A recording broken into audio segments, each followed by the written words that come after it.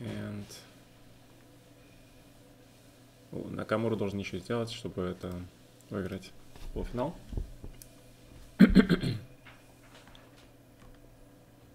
That should be fun.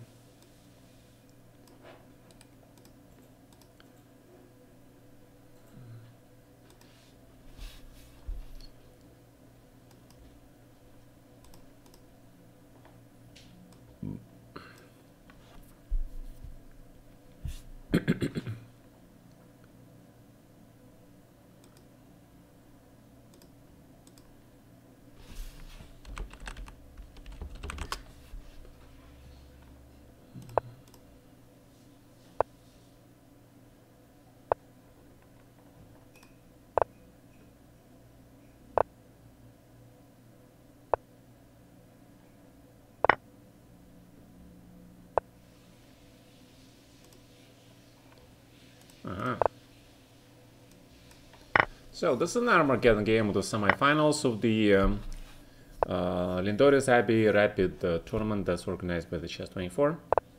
And we're looking at the critical game between Magnus and Hikaru. So far the match has been drawn 2-2, and we're looking at the Armageddon game, which will decide the winner whether there is draw or not, because the draw, in the case of a draw, Black has the draw odds, and he will qualify for the finals. And, so Nakamura needs only draw to qualify for the finals, and Maxi Bogsy, which is Magnus Carlsen name. Hi Sony. And Magnus needs to win this game with white in order to qualify for the finals, because if Magnus doesn't qualify for the finals, this is going to be pretty... Ooh, Black misses a 5 followed by a 4 because of knight d6, f5, f4, right? And white has to do something because Black has strong knights on b4 and on d5. And white needs to come up with some plan. Probably has to play h3 at some point to make sure that the bishop is alive. Provoking f6, which is always a good idea. Creating that weakness on e6, and if Black is playing so passively, oh, he is missing bishop takes d5 followed by cd5, knight f6 followed by queen g4 check. Hi guys, high water power, and let's see if Maxi finds this move bishop d5, because if pawn takes followed by knight f6, gf6, bishop f6, queen g3 mate, therefore Black will have to give up the pawn on c6 and Magnus would be pawn up. But it didn't happen. White just plays very solid move for queen g3. And still, this is a very unpleasant position for Black, because, again, this bishop on b3 will be looking at this pawn on a6, like, forever. The pawn structure with the pawn on a5 and pawn on c6, this has been the cause for the dispute among the guys who, like, play structural chess, because it's not so clear what can be done with this from pawn formation, right? So naturally, White declines queen exchange. He is looking for queen f3, followed by g3, h4. Right, going for that sweet attack on the king side, and especially combined with this bishop, if this bishop can come anywhere like near to this diagonal, then White would definitely better. So Black is preparing for the e5, and it's probably a good time to bring the bishop back just in case to f1 or to d3, right? In case Black plays e5 and then bishop on g2 will be very strong, right? So that makes a lot of sense. High water power. So you know, I just wanted to stream this Armageddon game because I think it's pretty fun. The way these guys played so far today, it was pretty impressive, right? Nakamura winning the second game with White, absolutely flawless endgame performance, followed by equally impressive dynamic strategic pawn sacrifice performance by Magnus in the next game after his loss, so which equaled the score, right? So we can see that the computer really likes this position for White, because knight on b4 is actually surrounded, right? Has no moves, while White has potentially very strong attack. White also has superior pieces, and pawns on a5 and ac6 are kind of weaker than the White counterparts. So let's see, rook cd1 looks pretty normal, right? If rook check, then king g2, nothing special. Black is looking for some tactics. I think there are no tactics really, so rook d1 it looks normal, rook e1 check, king g2. If knight e3, this is also a decent move, but it kind of takes away the knight from the very active square, right? So I'm not gonna accept all these guys' challenges because I'm streaming.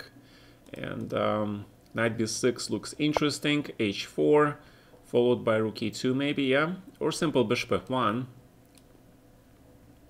And then yeah, because black king is a little bit weak, right? The white plays h5 with the idea of h6 here. And if black is forced to play h6, then he'll have huge holes because of that pawn on f6, right? If the pawn were on f7, let's say black played f7 g6, then that king comes to g7 and black would be okay. Nakamura playing much faster. I'm not sure. I think he's actually slower. Usually black gets an extra minute when he's playing Armageddon. Oh, it's white who gets extra minute, right? So so things are looking pretty good for white, yeah? He grabs a pawn, basically. And if knight a4, b3, knight takes e6, looks like white has an extra pawn. So the question is whether it's enough to win. I don't know. And now, of course, probably a simple knight c6. And, oh, but then he has to find this incredible rook z1, knight c4, queen e4, which is inhuman. So bishop f7 is very likely with the idea of knight c4. Let's see if he finds that move. Basically, yeah, basically bishop f7 just wins, right? But that is so inhuman. That is so inhuman, guys. That is not a human, guys. And knight c6, queen b2, rook g1 is also not human. So, I don't know. Hi, Gata, how are you? Hi, KMH. Hi, Stony. Is completely winning? Yes, but it's impossible to see. You see, instead, he does not see it, and it's now back to equal. It is back to equal, and yeah. Magnus didn't miss, he missed his tactics, right? And this is completely equal now. So Magnus is not going to win. I don't know. He should have played bishop f7 immediately. And now he is going for this stuff. I guess trying to create something, but I don't know. Interesting. Interesting though, right? What happens if black plays c5, I wonder? What happens if c5, then rook f7. Oh, rook b4 is impossible because of queen e1 check. Oh my god! He missed queen e1 check. Hikaru wins. Boom. Boom, that's it. Magnus is out. He's out. He just blunders the whole rook. He blunders the whole rook. That's what happens. Nope. Nice win for Nakamura. Right? Carlsen basically went from +4 to -8. Wow. Yeah. Well, he had a chance. Come on, guys. Hikaru is playing best of his chess right now, as I told you guys. Right? He's in his best form in his life. And from what I've seen, right? I've seen a lot of his games over the years, and that's what it is. After day one, he made a huge comeback, right? Because he had nothing to lose, right? He lost a bunch of games to Magnus, I think, or somebody. And yeah, he came back. And that single win against Magnus was actually huge. He beat him later, I think. Was somewhere. Don't remember where he beat him, but that was important. So Magnus basically blunders in this. He built up a huge advantage, and then in this position, he could have played bishop f7. He was probably worried about queen b2, but then he didn't see this line. I mean, it is difficult to see this, right? I mean, knight d8. Knight d8 is beyond human. This is beyond human, guys. This idea of putting the knight like that and bishop on f7 and then knight e6 is just not human. And it's very difficult to see in a blitz. Of course, if it was a classical game, I have no doubts. The human move would be to play knight c6, but then you have to see this line, which is equally inhuman, right? Queen e4, my god, everything is hanging. There is a huge cross, right? Knight e5, and then you have to see this knight b4 is still a draw, right? So you have to see knight e5, and the idea is rook b1. This, guys, is where the computer excels. Enable subscribers only mode for this room. Oh, I see. Why? Frappuccino, can you put back the normal people for this room as well?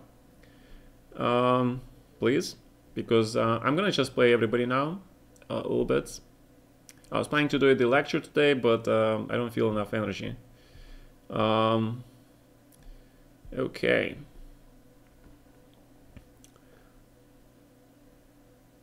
Oh, okay, thanks. Good, thank you. All right, so everybody, we're playing today. Sure, interesting. I have no idea how you do that, but all right, looks interesting. Okay, so 3 zeros max, no bullets, because I'm really bad at bullets, right? All right, so let's go. So, Magnus is out of the tournament. Shocking. But not really shocking to me, because I think Naka had it in him. So he beat Magnus for the first time. For the first time in many years, right? He beat Magnus fair and square, one-on-one. Impressive. Huge ego boost. No, I mean not ego boost, a psychological boost to... Huge boost to Hikaru, of course, because he is gonna be very happy. I think I played this already before, right? I think I already played this before, and I think it was 92. And then it was bishop h6, I think. Followed by... what was followed by? Queen c1, maybe? I don't know. Alright, yes, it is. I'm happy for Hikaru, because that means he can finally lay down all those ghosts to rest, right? So let's see, knight f4. A small trick, because black cannot take play bishop g5, because take, knight d5, knight f6 check, and then I take on c1, right? So I like this position for white, because in general the knight on b6 is not really that great here. So grab. E6 looks very interesting, but let's find out where this queen goes. Ooh, not sure why I did that, but okay. Alright, since I have the opportunity to play c4, I probably should. Then you want to play bishop c5, I guess, so that's the big idea. Alright, so if I play e6 and try to do something there, what is this position? He plays Dubov in the final? Alright, good for him. So grab, queen c3, maybe first. Actually, black is doing fine now, so I misplayed this position. I gotta learn how to play this position one of these days. Because black is doing fine now, yeah. I agree. Yeah, definitely misplayed it. Alright, so let us try to look for the equality somewhere here. It's easier said than done, of course. The knight is going to e4, so I'll allow you to make me weak pawn. But I need to get rid of that bishop on b6. Just too powerful. Too powerful to tolerate. Hi guys, hi Paul, hi Cat Thrower. Nakamura style goes against Dubov. Well, I don't know about that, but I think hi Andromeda, I just got in. Basically was I saw the match today between Magnus and Hikaru, so I thought the quality of the games was really high. Boom, decided to stream a little bit. And now I'm playing everybody because I'm pretty happy that Naka kicked his ass, to be honest. So Magnus will have to prove that he is better. Okay, so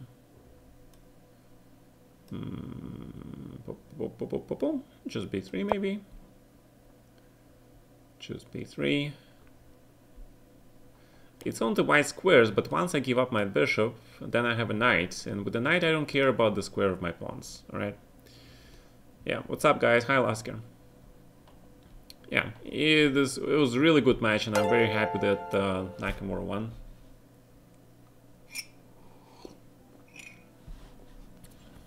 Yeah.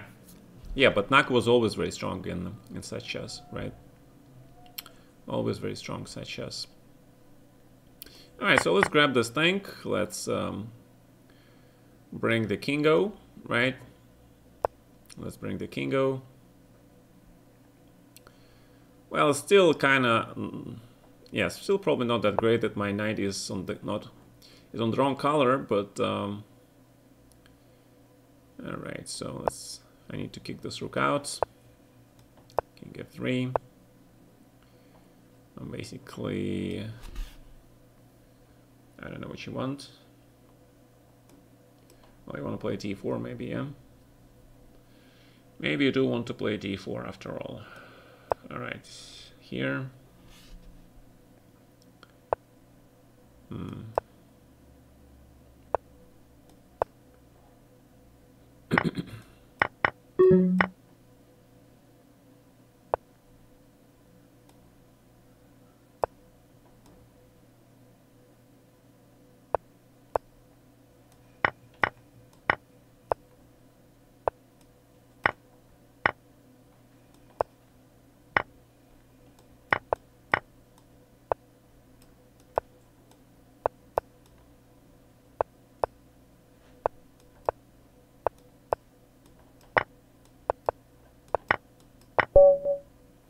Alright, not bad. Okay. Another. Примите, пожалуйста, вызов бота. Я не хочу играть с ботами. Ребята, не хочу играть с ботами. Я хочу играть с людьми. Люди, они могут фоллоу сделать моего канала, они могут мне как-то помочь, саппортнуть, понимаешь? Вот что он может сделать. Он ничего не может сделать, он просто бот. No offense, guys. No offense, Mr. QChessD. I have huge respect for the chess programs, but bots, there is no reason to play bot. I know that they're stronger, okay? I know they're gonna kick my ass, so what's the point? I don't wanna play bot. So that's the bot thing, right? So let's see, what is going on here? What is going on here? Well, if you give me the bishop, I will grab this bishop, I will grab this, and I'll probably play c5, yeah? Because I need to extend this bishop's influence, sphere of influence. Lead chess master. Lead chess master. Wow. I've never heard of that. Where did you come up with that? Lead chess master. Sounds good, actually, yeah? Okay, so let's grab, queen b6. And this is much better. Oh, really? So that's for real? Lead chess master, that's for real? Wow.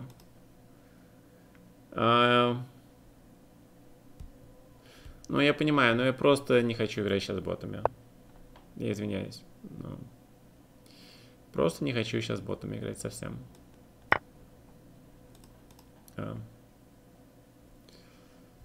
Так. Sorry.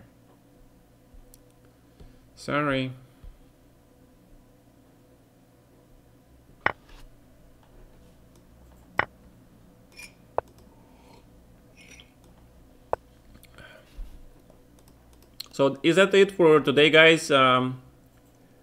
It consists of achieving a sustained rating of 2400 in one more chess variance. Last I heard, however, the title is no longer being awarded as it entails excess work for moderators. Well, I believe it. Well, it's made in one, right? Alright, I believe it. Of course. Hi, Games Magic. Hi, how are you? Papa Tactics, what's up, man? And once again, Andromeda. Dude, hi. I hope you're okay after that simul game, man.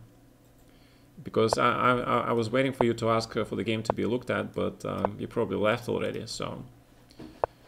And figured you were a little bit upset or something, so... Not sure, man. The tile players with computers in online blitz tournaments. That is true. That is true. You're not the only one who was upset. Oh, you and Mark discussed privately. Yeah, I have a feeling that that you were better at some point, right? But not sure. I mean, the way I played it is probably doable, but it's not the most precise way of playing against it. Okay. Bishop f4 instead of queen e2, I see. Okay, that makes sense actually, yeah. That makes a lot of sense. So taking away those vital squares from white. Chess Beast from Austria. 92 f4 plan. I see.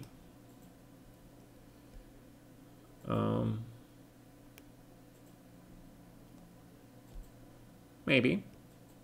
Is it bad to ask questions? No, it's not bad to ask questions, man. It is not bad to ask questions. Probably take with this pawn, yeah. Probably can take with this pawn. Well, Chess Beast from Austria, you see how your bishop on b2 is completely closed, right? And that's why white doesn't really allow black to play d4, and if he does, then white plays e3 and tries to get rid of this pawn immediately. Okay.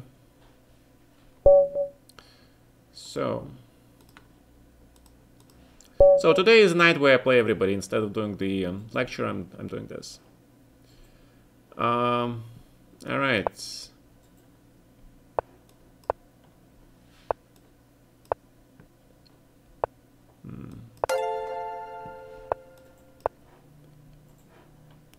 Okay.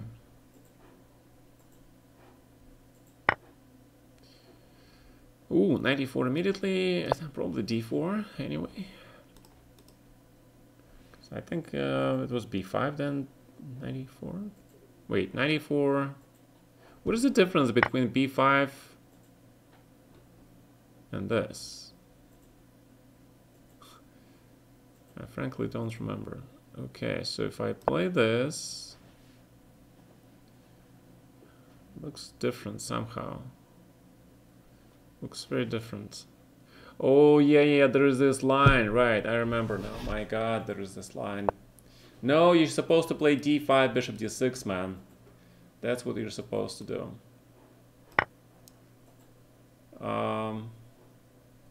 Actually, what is this f5? That? No, but wait a second. Knight d4, queen d4, b5. That looked good, yeah?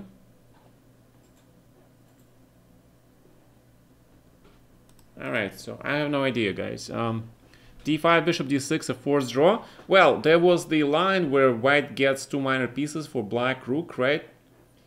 And pawn or something, and it's supposed to be equal, but it's still considered to be slightly better for white. So, yeah, but there is such a line. Not sure. Did you still study endgames? Yes, I was doing studies every day. And that's what I recommend to people do them. Because the studies make you stronger. They always did.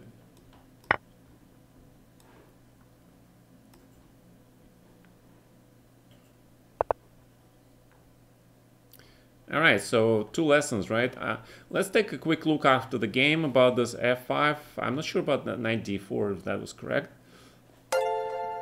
So I need to take a real quick look at it. Wait, but I had that queen g7, right? So maybe I didn't. Maybe I didn't. Alright, so 96, 98,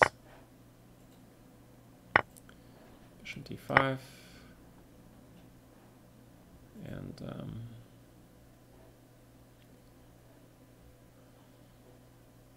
I will accept your resignation at any moment.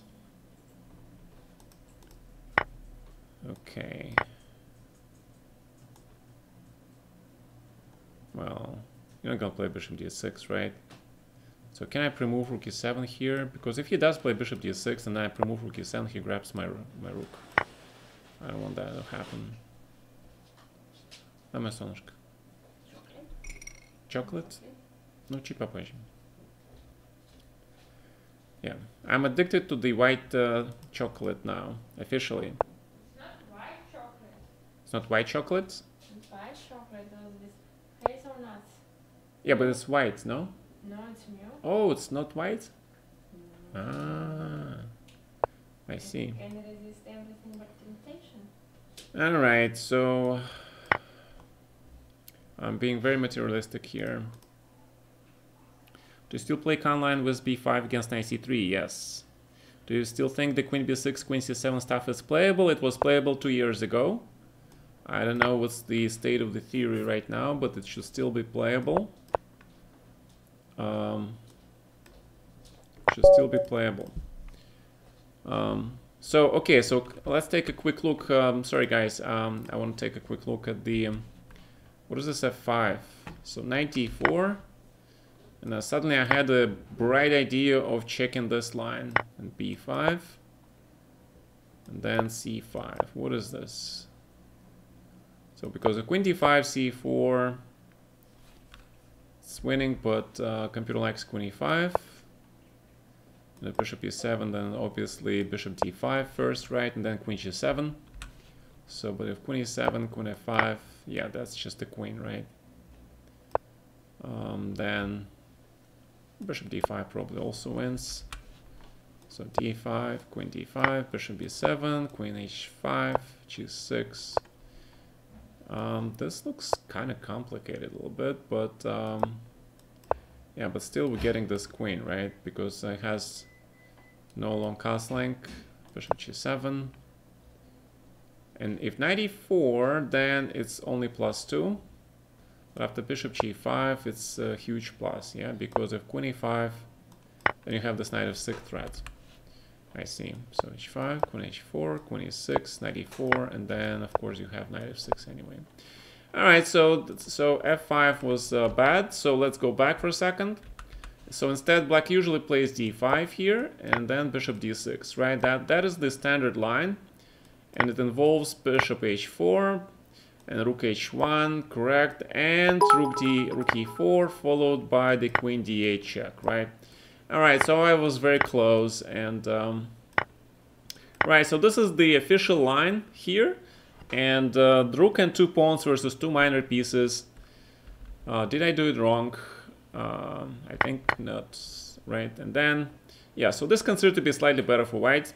The evaluation really goes down with time, and computer thinks it's very close to equal, but not quite yet. And it's easier to play for white because you have control of the dark squares, right, and a pair of bishops. So although after bishop e6, preventing bishop b3 followed by f5, that pair of bishops is not that strong, right? Yes, of all levels, that's for sure. All right, so this is the official line here, and if black wants to play the open Spanish, right, that's usually he goes b5 and then d5, and then we are in the open Spanish territory, right? So the difference is, can you do this first? And the answer is probably not, because of rook e1 and d5 makes sense. Knight c3, knight c3, dc3, and this does look pretty good for white, yeah. a4 looks kind of important because you're threatening to take on a8, take on d5. Yeah, well, still a lot of play, right? So it's not so easy. All right, so so you see, guys, we're looking sometimes at the openings. I hope you learned something as well from these quick lookovers, okay? And I just sort of refreshing my memory on all those lines, okay? Right, so recently I started thinking about this old move. If you play d3, then I can play h6, right? Because I want to transpose the game onto this line with g6. That's what I want to do. So let's see if I can do that. So it's basically d6 and g6, right? Because I really hate all that bishop c4, bishop c5 stuff. Play Petrov. You want me to play Petrov? Now the idea is to grab this bishop, but I cannot grab him because he goes to c2, right? That's the point of c3. That makes sense, but still it's very logical to play this in order to play c5, standard expansion on the queen side. And instead of Brer, where I play bishop e7 and put my bishop back to g7 later, right? I get this now in one move. So that's pretty helpful. Alright, so usually the rook goes to e8 here, regardless, right? To put that pressure on e4 pawn, prevent that knight f1 sort of, because then you take on e4.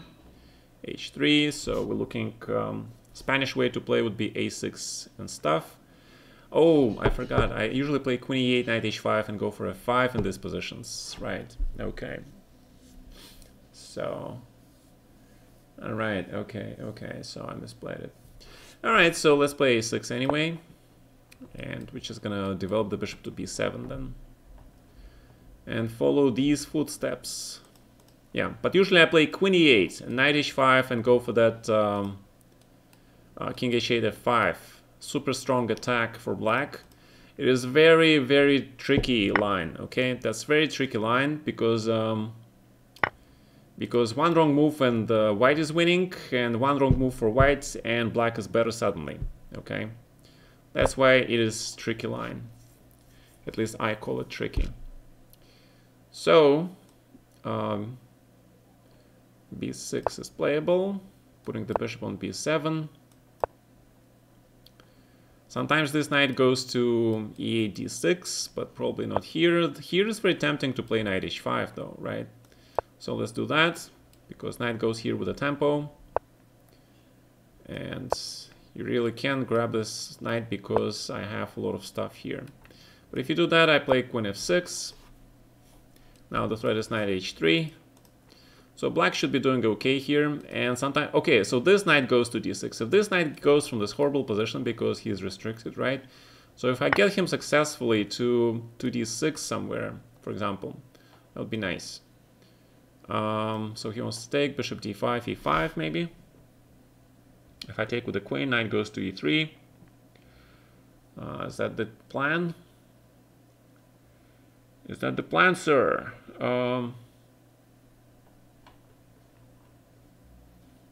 I don't know.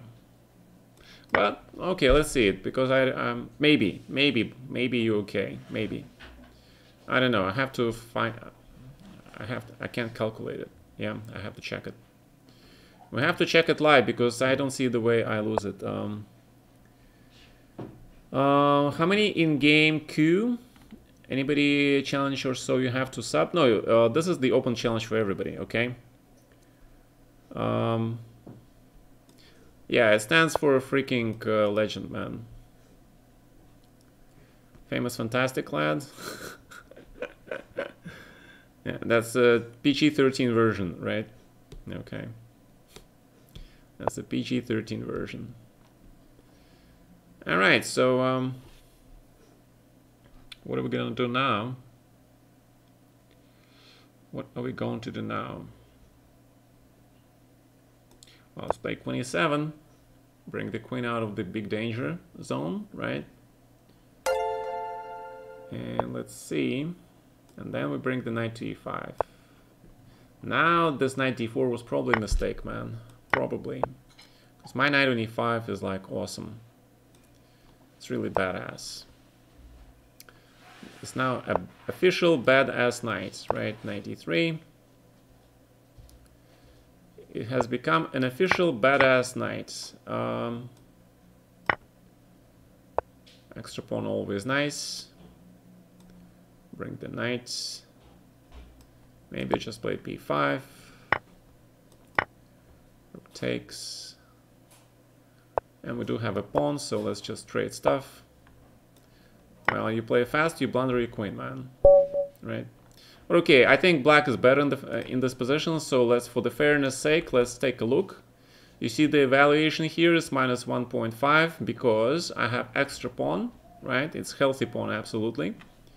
Queen e6 is the third line, and I basically managed to block your pawn, right? Again, extra pawn, and you know, better position. Maybe not winning, maybe, I don't know. But it looks like, you know, white is in for a lot of trouble, right? Queen b3. Of course, I have to be accurate, but only black can play for win. All right, so that was bad. That was okay. So let's see this this line, right? So castles d4. The computer likes here this structure, which is actually probably correct because your knight is on d2, which is not that great because knight should be on c3. So this is a good position for black, right? I completely missed this.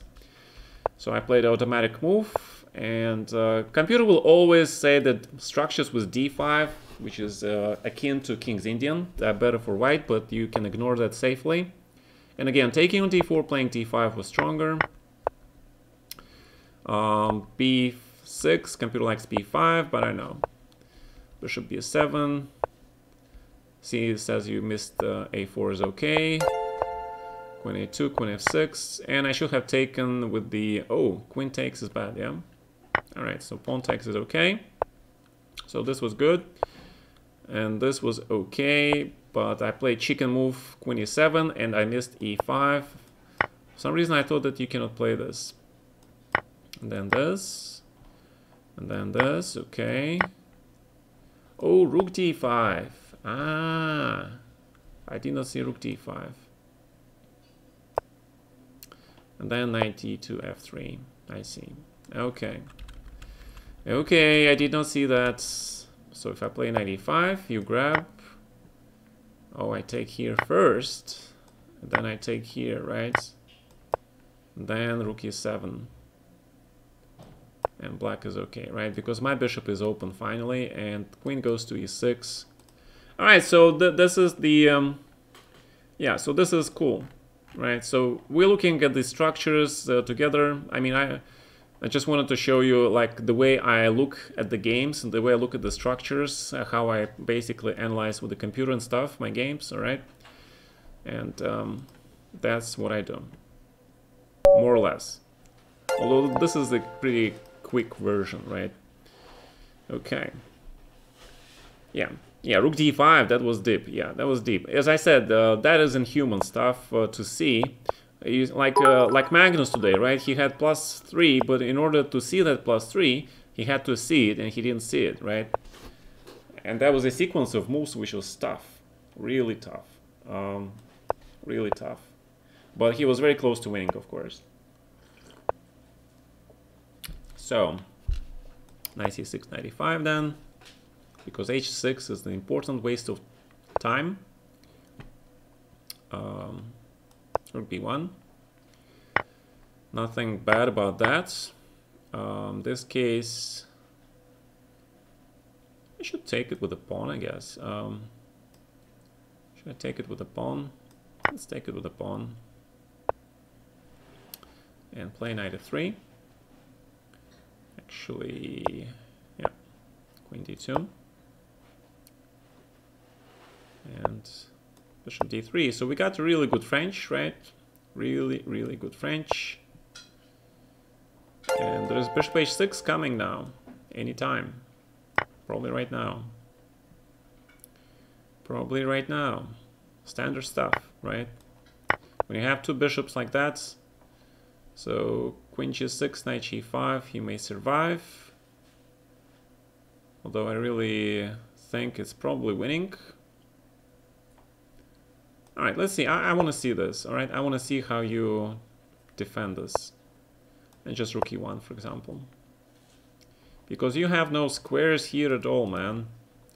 And I have basic threat, rook e3, knight d4. All right. In Armageddon situation with white, would you go for the London system? Absolutely. That's the only opening that I know. That is the only opening that I know, guys. I mean, for me, it's no-brainer. right? Because I know some lines which can be really sharp there, all right? And that is always helpful. So, all right, check. One more check then. Take. The new threat of knight h6 has a reason, but you want to play like that. Knight h6, king h7, queen e, wait. All right, let's just grab this then.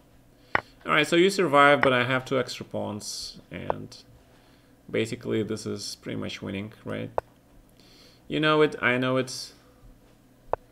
Too many pawns. Just go and grab this pawn. And g3. So I have 4 extra pawns, right? So if even I didn't give you a mate, the opening was a success. All right, grab. And of course you keep this beautiful bishop on d5, right? You keep this beauty on d5, and you start to push pawns. Yeah. If you guys want to learn more about this bishop d3, bishop h6 sack, right? Look at my game against Bilyavsky. It was in Lindores, I think, or some tournament. And yeah, so that's a standard stuff. But that's more actually standard in the here I play knight c6. That's more standard in the IQP, right? Queen, pawn, isolated structure. That is more standard for those. All right, whenever people play this line against me, I get really confused because I keep forgetting what I have to play here correctly. I don't remember my lines, to be honest. To be honest, I don't remember my lines here. So I'm gonna play just, I don't know, caveman style probably, just knight f6.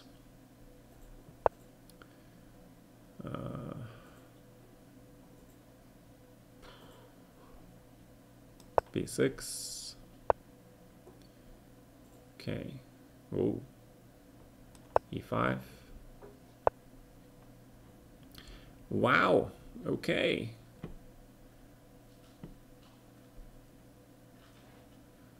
Ooh. This is interesting. Probably misplayed it already, yeah? Probably already misplayed by me.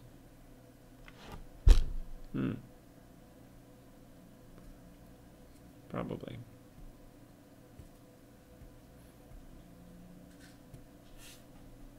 Okay, if I try this setup, let's see what happens. Let us see what happens here, and bishop f4. Yeah, this is probably not good. Not even probably, it's definitely not good. I was trying to get my bishop away from this g5 f6 wave, yeah. Looks absolutely ridiculous, but looks absolutely ridiculous. Yeah, I look like a total beginner playing this. A total beginner.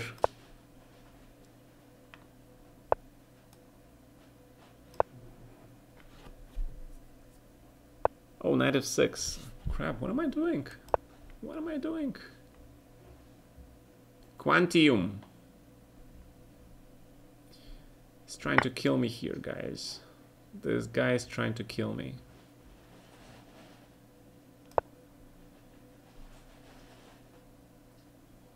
Commendable. Yeah. Who is trying to kill you must be commendable. All right, let's go here.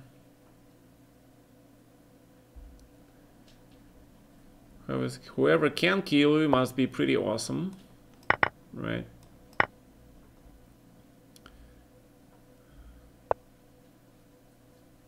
f6 first. Okay, bishop takes. King back. Is there a way to see the queue of challenges? There is a whole bunch of them. Is that what you wanted to see? Chess is like boxing, in a way, yes. Yeah, but he starts to play really bad. Yeah. I mean, he pushed his pawns like, I don't know, like when I'm hungry, I go to the buffet, right? There is such an expression. Like when you're extremely hungry, you start pushing yourself to the buffet.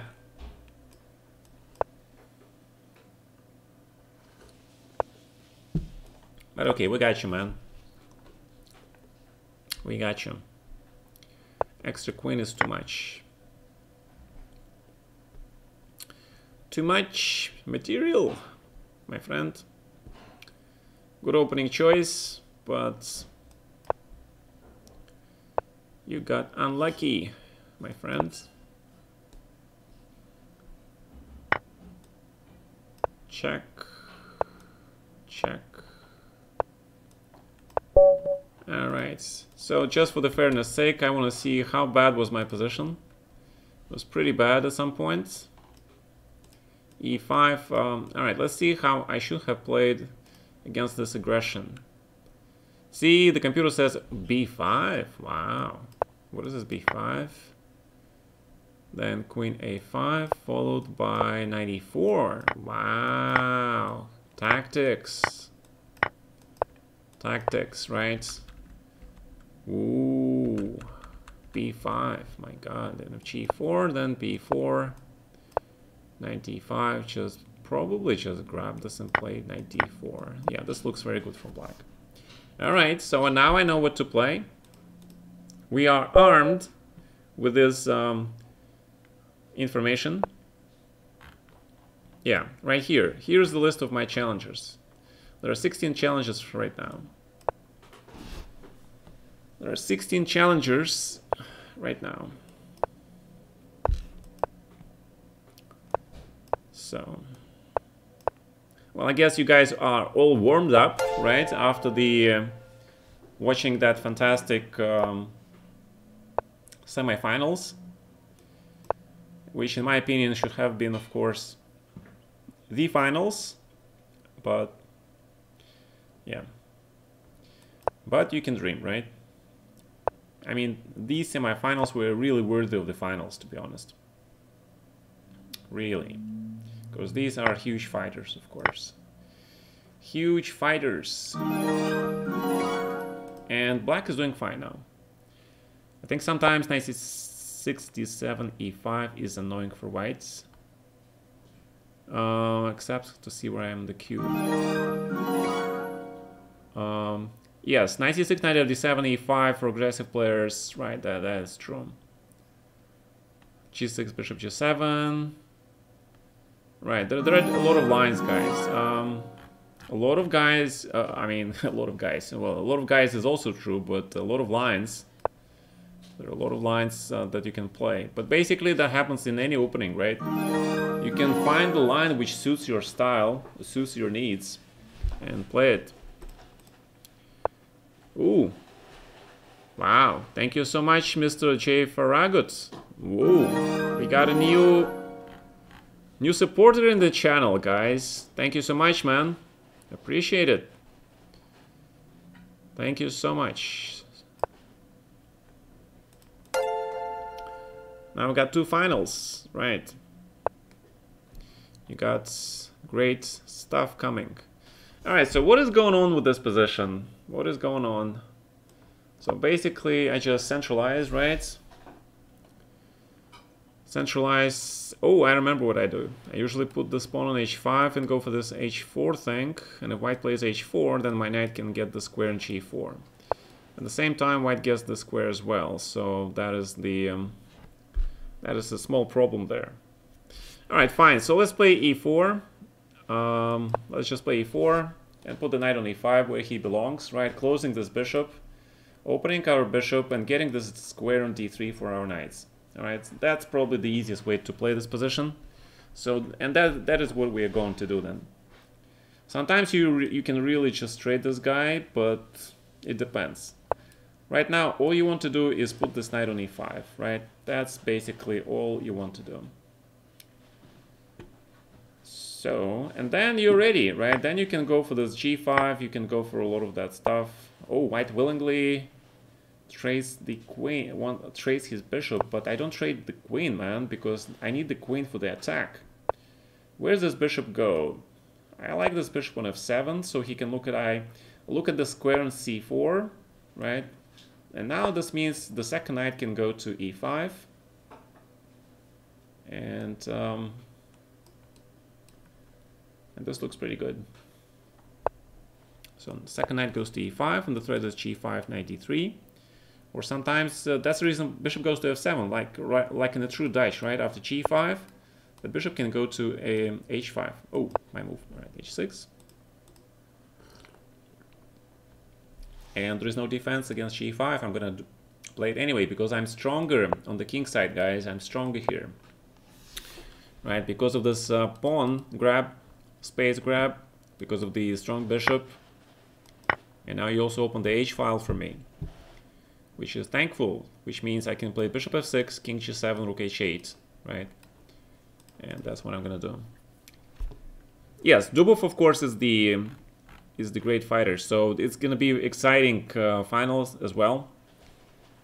A tempo actually slightly better for white, like the computer says. Yes, but you know, all these positions, they have to be analyzed deeply, because you can find a lot of lines where the computer thinks he is much better, only then he lowers his evaluation way down, right? Like way down. So you can't trust computer evaluation in the King's Indian. That's one of the openings where you're on your own. You cannot trust computer. I'm telling it to you because I know, right? So simple rook h6, rook h8, simple double trouble, right? No need to play knight d3, give the opportunity, because your knight is better than the rook, okay? In this structure, your knight is much better than the rook. So you want to keep that knight. Okay. Sergei Voron chess means Russian player. This chicken play by white, but everything is allowed against chicken play by white. Well, you know, everybody trying his best, I think, right? I encourage people to play active chess against me because that's the only way you can learn, right? But how many times have you noticed that when you play against the computer, right? You play the computer and suddenly you feel like, ooh, I want to play safe. I want to play safe chess, right? I mean, I did that too, right? So let's raise the hand. So let's be fair. All right, so let's trade this guy. Because I didn't like that guy potentially going to b5, and thank you for the knight. I mean, do you really think I gave you this pawn for free? Okay. Bishop c5 looks normal. So let's put the bishop here. Bishop b6. All right, finally. Knight f6. So extra piece, right? Nice. Extra piece, probably some compensation. Probably. Maybe. Who knows? Yeah, c4, b5 is coming maybe. Alright, so white does have certain degree of compensation, I'll admit that. I'll be the first to admit that. And let's play 97.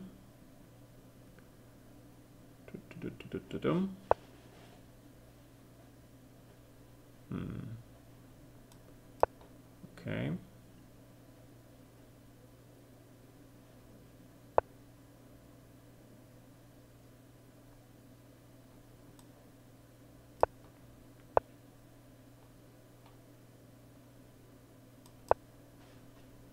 Yeah, hold on a second. ICC is just dying of my file. How deep I go? Yes, Che Guevara was a very controversial character. So this cup doesn't mean that I adore this guy, just a good cup, man, as I mentioned before. Yeah, but there are certainly people who think very highly of this man. But to me, it's just a cup, right? G3. Alright, so what is going on? Suddenly I feel like I'm getting killed here, but no, it's not true. I am in full control. I am in full control. And there is the swift counterattack, right? In progress. A very swift counterattack. Check.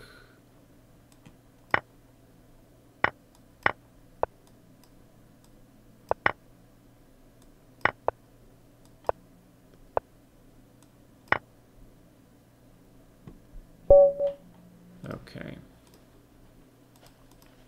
The bishops, they went back. My opening preparation. If you look at some of my videos on YouTube, I specifically, when I did some London series, right? I specifically opened the file on my chess base so you guys can see the kind of analysis that I have on that line, right? And that was only just one minor line. I have such lines, like I have at least a couple of hundreds of chess-based analysis with these, with the lines go much deeper. Okay, that's pretty normal. So what do I do here? My God, what do I do here? I don't remember. I think G5. Wait, G5 was the other move, yeah. What do I play here? I don't remember. I think it's King H8 because the Queen D5 check's coming. So King H8 is kind of useful move.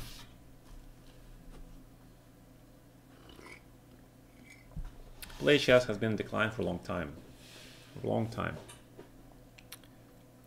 Do you have any offer to buy my London file? Of course not, because my files, you know, the thing about chess is you need to keep them updated constantly, right? Constant update. You have to do that. So a lot of my files are simply outdated now. That is true. And that helps me bring my knight back from the dead. This knight goes to G6, of course. Means this guy goes to F4. This means I play most likely B6 here.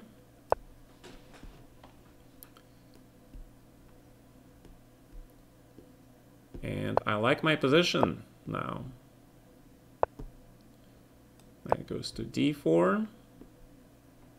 And the threat is take, take, knight C2, right? So I think this is pretty good deal for King's Indian for black. I think I did okay. Got a good position, right? More or less. So this small tricks like knight H3, knight F3 we're not gonna do because your knights are far more important than white's rook. You have any offer? Right, so that was всем hi, hi. Why are you thinking Caro-Kann is too passive but recommend Slav? Where have you heard me recommend Slav? You have to know Slav. Slav is tough, man. It's really tough. One of the toughest openings. So let's grab this thing, put the bishop on F5. And now white opened my bishop, which I'm pretty happy about. I really want to play F3, so you gotta do something fast. You gotta do something fast, man. Slav is good, but Chebanenko is difficult. Chebanenko is difficult to play. You need a lot of analysis there. Again, I have huge analysis on Chebanenko. Huge analysis, huge files. Yeah, I think I found basically, if not equality, then only slight advantage for white. You know, and almost. But you allow me to take the knight now, man. And basically, Rajabov would just basically play d3 and open this bishop and check and something, right? And I think that's a fair statement, actually. Let's do that. Yeah. Open the bishop. I mean, f3 was probably winning as well, but d3 is probably faster. So check.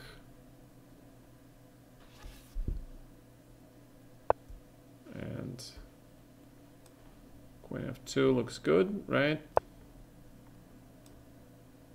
So bishop d3 is forced, and rook g8. Simple, don't need even f3. You stop my f3. Right. What do you think about book Bologan wrote about Shabanenko? I haven't checked it. Learning opening theory. Basically, since the very start, you have to learn both endgames and theory. Have to learn both. Тонушка моя. А может мне ножнички дать? А то у меня что-то здесь это разболелось. Хорошо? Спасибо, Ликам. Спасибо, мое солнышко. Okay. Then I play d5, I think. And just reversed, I guess. Спасибо, родненько. And I just play this line. Sorry. But the sign of the nerves, right? The first sign that your nerves are getting better of you is that this nail thing, right? I've been doing this since I was a kid, like, you know, doing this with my nails. So whenever I play chess, I notice myself doing this a lot. Probably you guys also have some little trick, right? That you do during your chess games you don't notice, and so gotta watch out for those habits, right? So b6. Do you know better English or Ruski? Well, Russian is of course much. It's not much, but it's better. Yeah, because my regional language. So Russian is, but English is. I'm bilingual, right? I consider myself bilingual because there was a time when I was actually found myself a lot thinking in English, not in Russian, right? So bilingual is good. Plays in this way, he can't play, but also plays English with the setup with e3 and a3 when he can.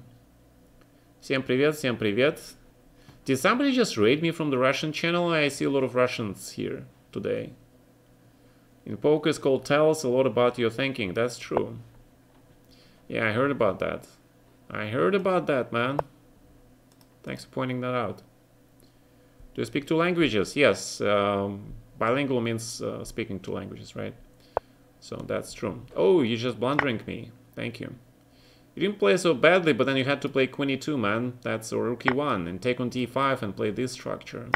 That's if you're playing kid structure, that's what you should have done, right? Because that's a kid structure. And your knight should never be on b3. Remember that. The knight should be on c4 always. So take on d5, play knight c4. That's how kid is being played. All right, just for the future reference. Knight on b3 is suck. I guarantee you. Okay, knight d2, maybe bishop b5, sort of. So extra piece, completely winning position.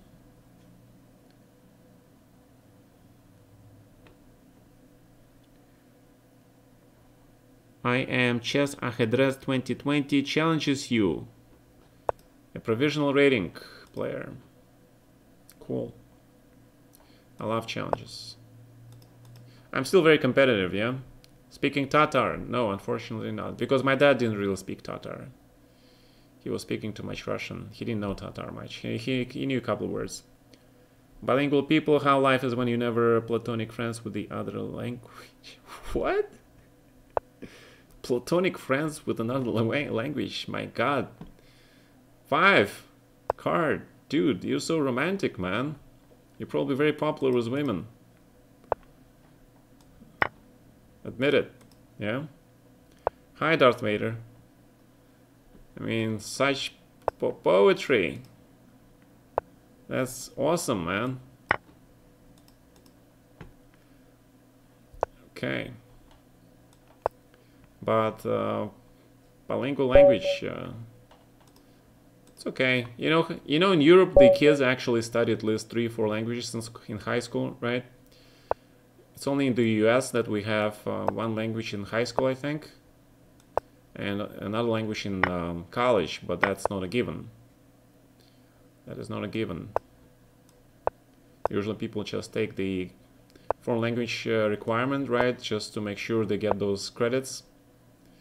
They stay happy. And they stay happy. Okay, so I actually played this line for white some time ago. Yeah. I actually had a game with white against Elvis, I think, at some point. Gata, hi in Spanish is hola. Yes, that I know. I know very little Spanish because, but very, very little, just a few words, because I love Spanish culture. And I don't know, for some reason Spanish to me is more friendly than Italian. Because whenever I hear Italian, I get that image of Godfather, a lot of mafia guys, right? So I get scared. And but then I hear that stuff, and that looks cool. Spanish. Because I don't think they have mafia in Spain, right? Maybe they do, but I don't know. Простой бред. Вели, что за бред ты несешь? Чего? Как задонить, кстати? Чё? G5? Alright, so we have a couple of Russians here. They trying to figure out their way around my channel. You guys are welcome into the channel. Одушевленный человек, ясно. How do you assess Taimanov-Khan difference? I don't see your games with knight c6. I don't like playing knight c6 because knight c6 allows the English attack sort of system with bishop e3, f3, queen d2, g4. And I'm not a big fan when people attack my king, right? Про второй канал для русскоязычных? Нет. Шипов ведет русскоязычные каналы. Come on, guys. Шипов, он прекрасный комментатор на русских каналах. I'm telling these guys that there is a great Russian commentator, Shipov. He's a legend, in fact. He does great stuff. Absolutely fantastic stuff. So, and because I'm an American, я все-таки американец, yeah.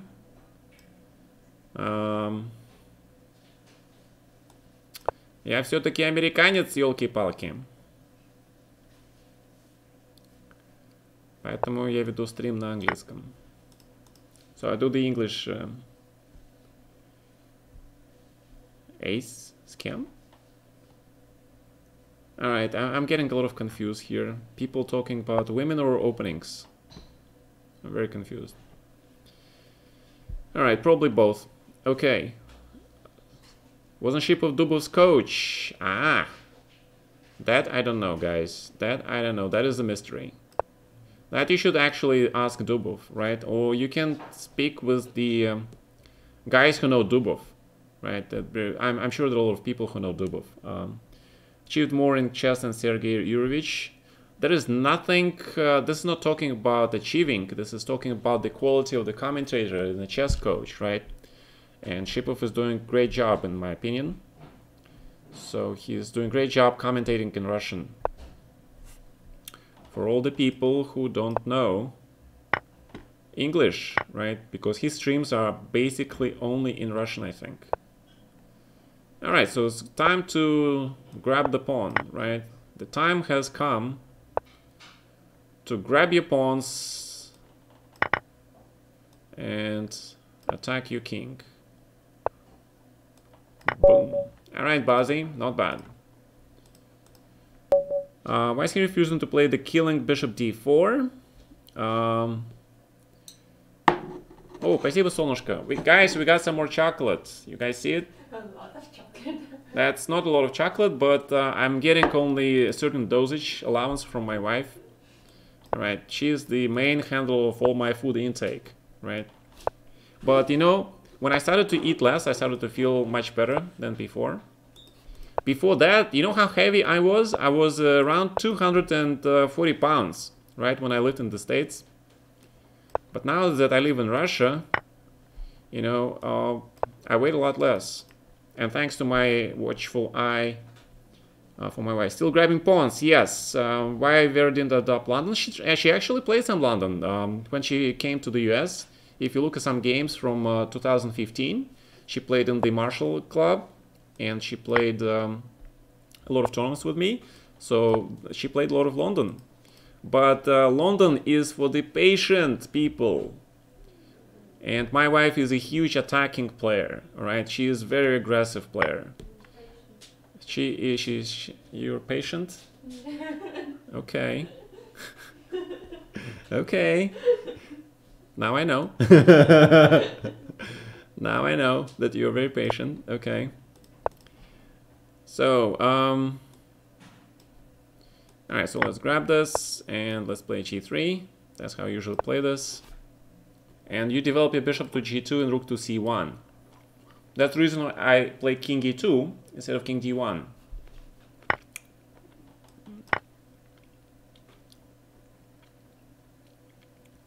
And white is better, yeah?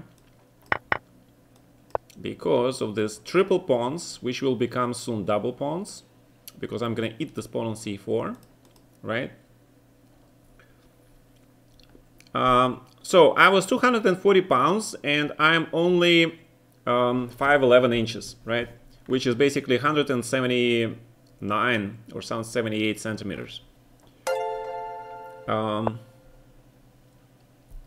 long have you been married? I've been married now for almost 2 years. This year it will be 2 years. Adrian Michalchishin is a good coach.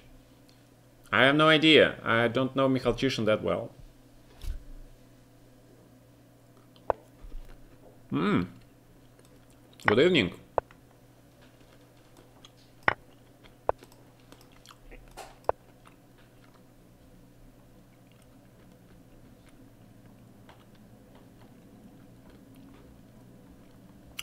Okay, so we have extra pawn, right? We do. It's kind of not that great, but potentially it's good. Because black has really bad pawns there. Right, especially in the rook endgame. If you know your rook endgames, these pawns are considered to be not that great. Okay.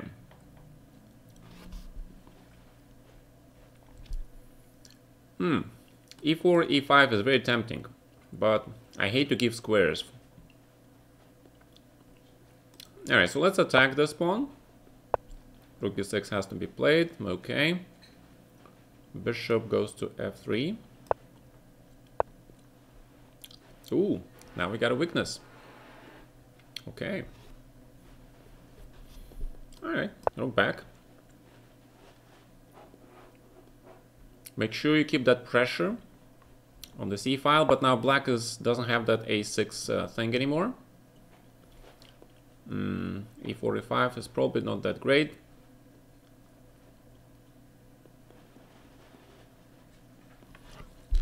I don't know. Just play rook c4, I guess. Then sort of double rooks here sometimes. Play rook h5. Remind the opponent that there are two flanks on board. b4. Yeah. Fix the pawn on c6 in case black wants to play c5. Now he cannot do that. a3. Be very patient. Very, very patient. Now this pawn formation, you see, it's a confirmation actually. Alright, so you have a lot of pawns now. Now rook comes, so gotta be careful. Make sure don't blunder anything. So rook g6. King here. Protect. Put the bishop on f3.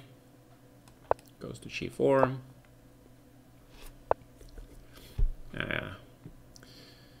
Okay.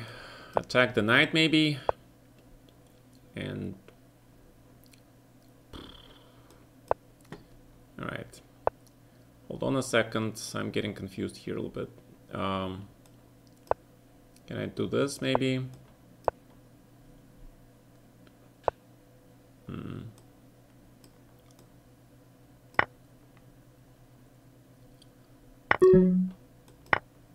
So I like to grab a lot of pawns.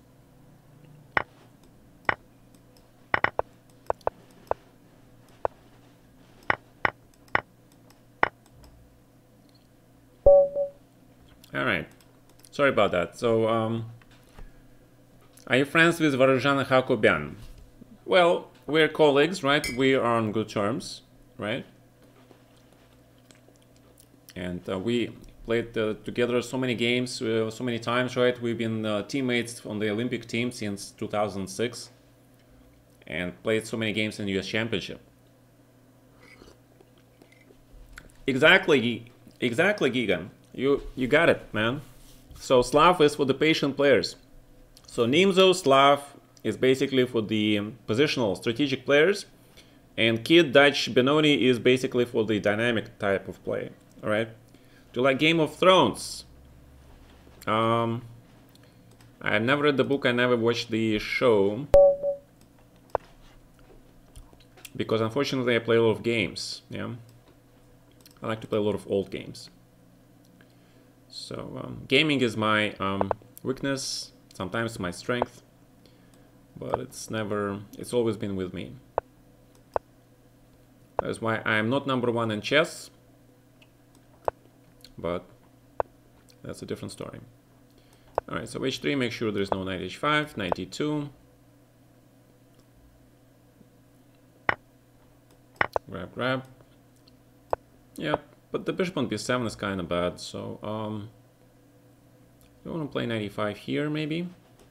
Traditionally, I just grab this bishop and play rook e1, maybe queen e2. Offering me a draw. You got balls, man. So whenever I leave my rook on f1 and I don't play rook e1, then I go for the f4 rook a e1 plan, and then straightforward attack. A very straightforward attack on the king side. That's what I do.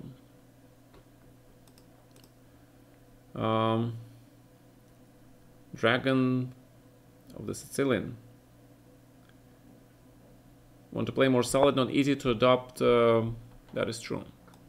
So in this case, you have to play queen h5, I guess. Force that f5 in.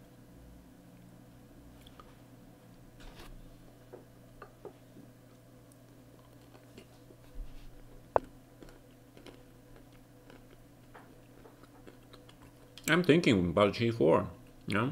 Then knight f6, knight f4. So, alright. Grab.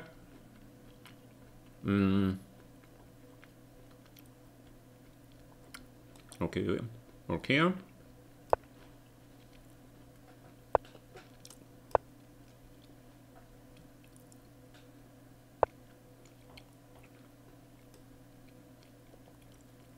Probably keep the queens on board.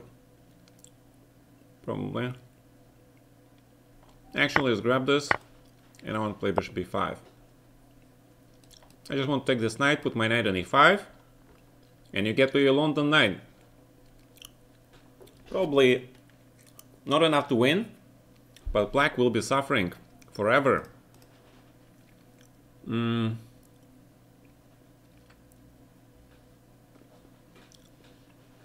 Hi guys, hi Surzaki. Alright. Yeah, because I don't want to allow black to get his knight to d6 and e4, which is not a big deal, to be honest, because you can capture knight on e4. But, dude, you should have played king f6 or something, because I just grabbed this and I give you a check and you lose the bishop, man. What are you doing?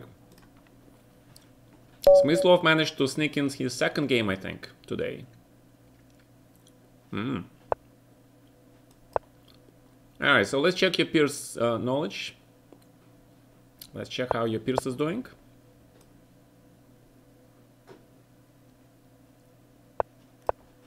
Okay. F4, okay. Then I have to play knight f6, right? A book from you about the London system. No, you don't need a book from me. There's a book from Sedlak, which is pretty good. Pretty good book. So queen a5, I think, right? Oh yeah, the kids play this line against me all the time. Yeah, kids play this. So I just do this now. These days I just play this. Tuck my king away from all the potential action. And that queen on t4 is gonna suffer. Terrible stuff. Knight c6, queen a4 maybe. I don't know, let's see it. Well, black clearly has compensation here. Come on, he must, right? He completes his development, right? This f4 is kind of weak, then, I don't know, black should be good here. I believe in black position here. Of course, maybe I could be completely wrong, but to me it looks this way. So what is this? What is this position? Guess d5, knight d5, right?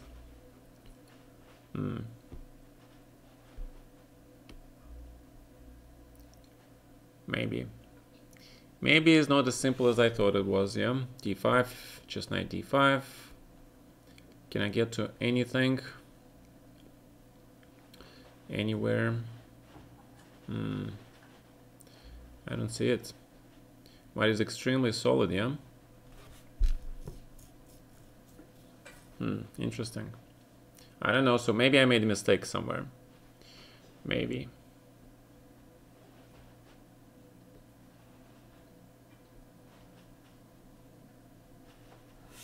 Alright, so let's just play bishop g4. Let's go for positional play. And rook d8. Just centralize your rooks, remember how I taught you guys? Whenever you don't know what to do, centralize your rooks and open the position. Because white is still stuck sort of on the queen side.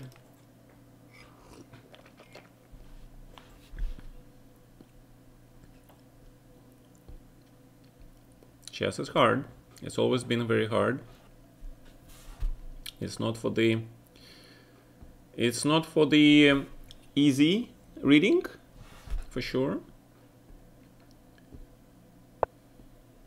Okay.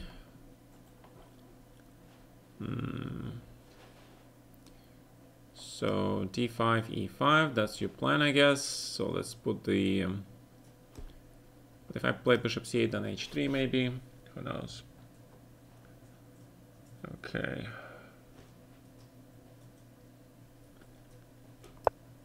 Bad move. Bad move.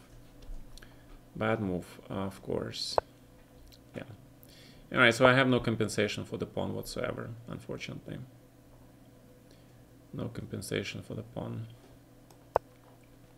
Alright, so let's see if I can just wing it. Wing it.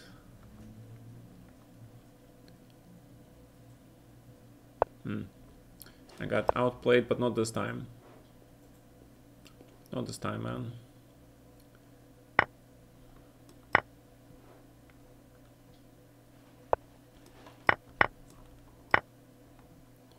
Not this time, dude.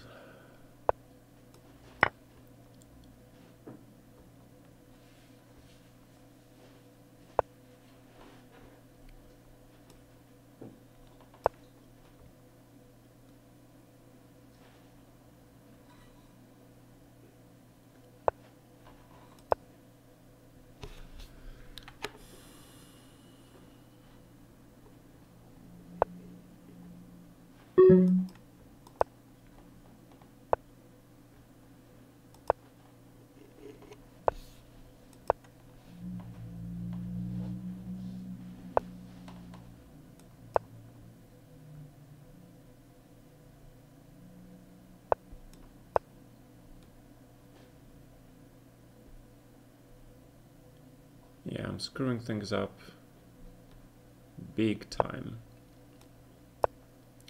Screwing things up big time.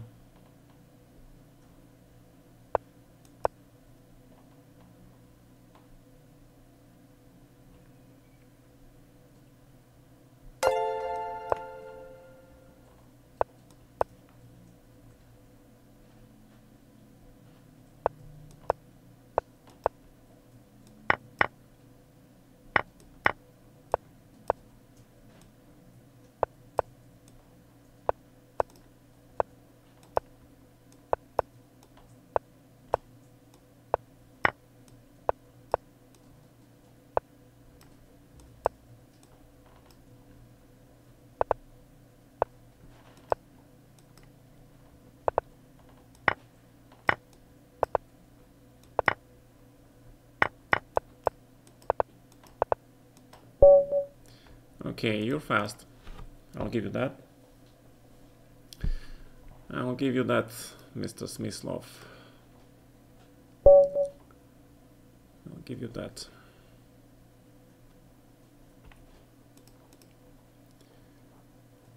Yep.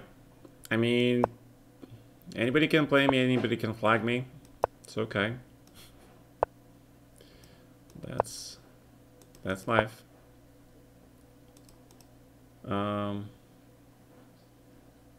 It's getting better in time scramble. Not really. Not really, but thank you.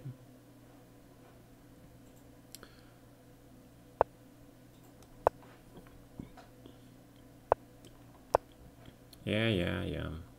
This Vienish line. I call this a Fiendish line. This bloody tricky line.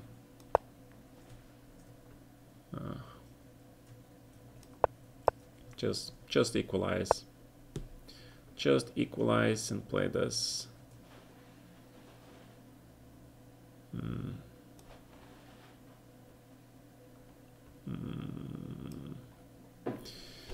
Yeah, C4 is coming or something. All right, beef. Oh shit. My god. My god. That's what happens when you play a move that you haven't been planning on playing. That's what happens. All right.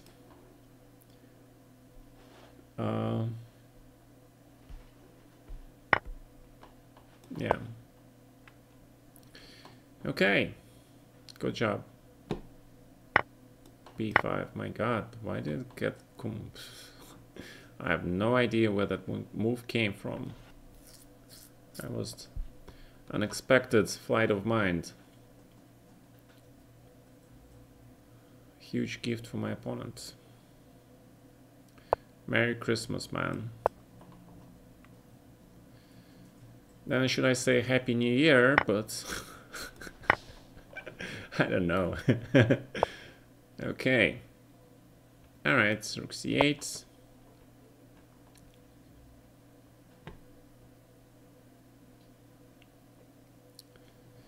We wish you a Merry Christmas and Happy New Year. Right? That's how it goes. He is more Gata getting Triggeredski. Triggeredski. I don't know about Triggeredski. But I'm thinking about this. I kind of like this move. Feels a little bit... Yeah, I'm just having fun, guys. Come on, I'm not playing competitive chess here. I'm playing for you guys. I'm playing for you.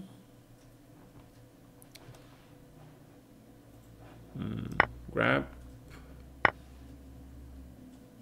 Playing basically for you people. So how is white going to improve this position? I'm very curious. Probably he can, yeah, but how? How will he do that? King b3, maybe. So rook c6. Okay.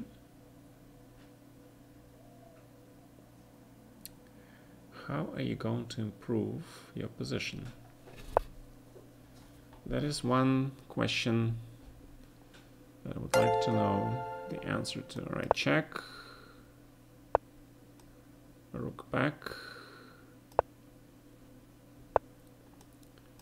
Check. Offers me a draw. You see, this guy is smart because he's lower in time, right? So he's looking for a draw. Very smart, man. I like that. I like that. Since I blundered, you get a draw. Fair enough. Fair enough. Because he was lower in time, right? Good timing, instinct. Good timing.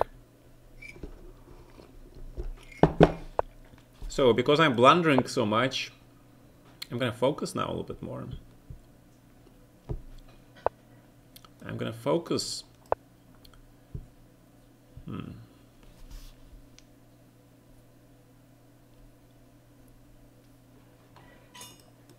Yeah, bishop c4 is one of my favorite lines.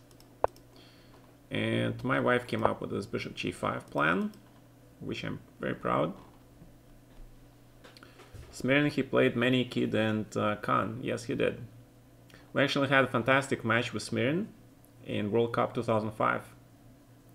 Fantastic match. A lot of Khan. A lot of Najdorf. I kept losing with whites in Najdorf. And I kept rebounding with black in Khan. Yeah.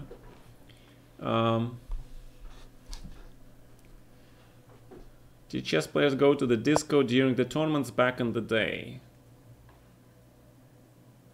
That's a serious question. Maybe. Who knows? Who wants to know? Okay, we know who wants to know, but a disco. Yeah. I'll even raise my hand and say I went to disco during the tournaments. There's nothing wrong with that, right? It's not criminal. But world champions don't do that. They don't go to the disco during the tournaments, right? Okay. And that's why I like the structure, because I can give you this yeah, queen d2, make sure you don't get h6 in. You should have probably played h6 first before you castle. Because now bishop on c5 is kind of big, huge, annoying bishop that you cannot get rid of. You're a party animal. Animal. That's very good. Alright, so let's immediately trade this bishop then. Because your bishop is one really bad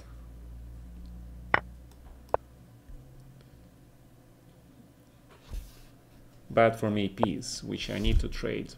So a4. Now you guys see the structure, right? These pawns, make sure there are no pawn breaks. It fixes the pawn.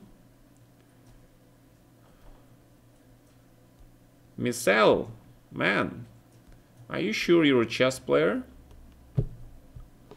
Dude, you play chess? Are you... Because you don't sound like a normal chess player, man.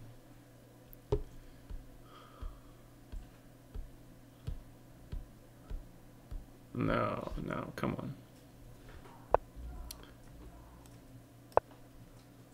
My God, I think my neighbors are shouting again.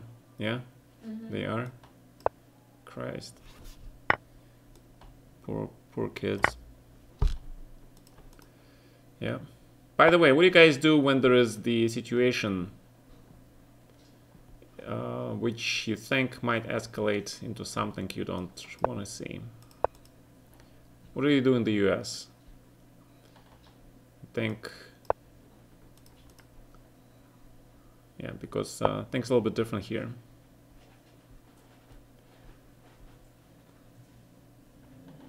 Doesn't need to party. That depends, man. We love a good party, right? Who doesn't love a good party? So, alright, so let's put this rook on e6. It just looks very nice there, right? So the serious question is, how do I break through black defenses here? And there is no short answer to that. However, there is this knight b5 move, which you have allowed for me to play, because the rook cannot go anywhere, because the rooks are stuck, and I can play this, right? And if you do that, then I will grab this one. And this looks pretty good for me.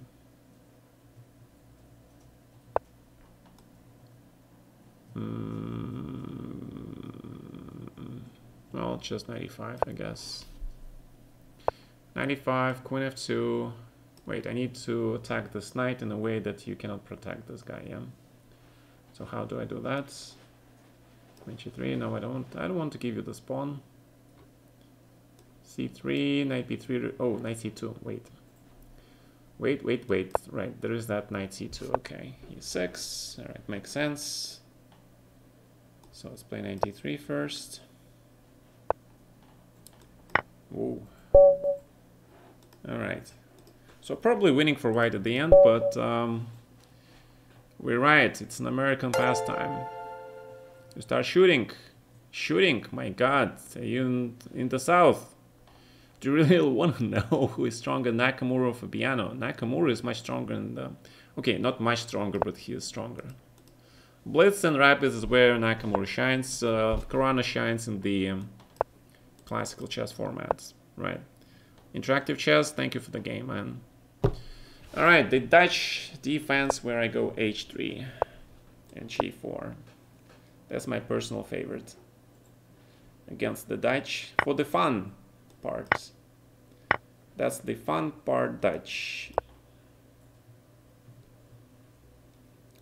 This is what I do for fun.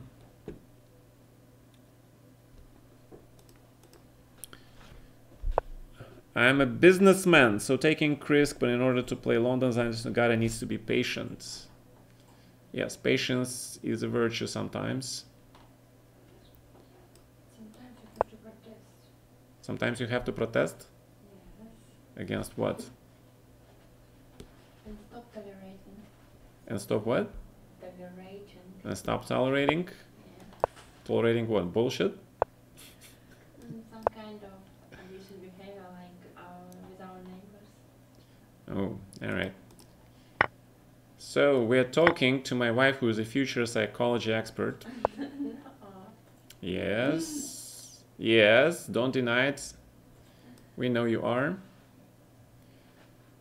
Future huge expert. Alright, so this should be good for me. How is it good for me?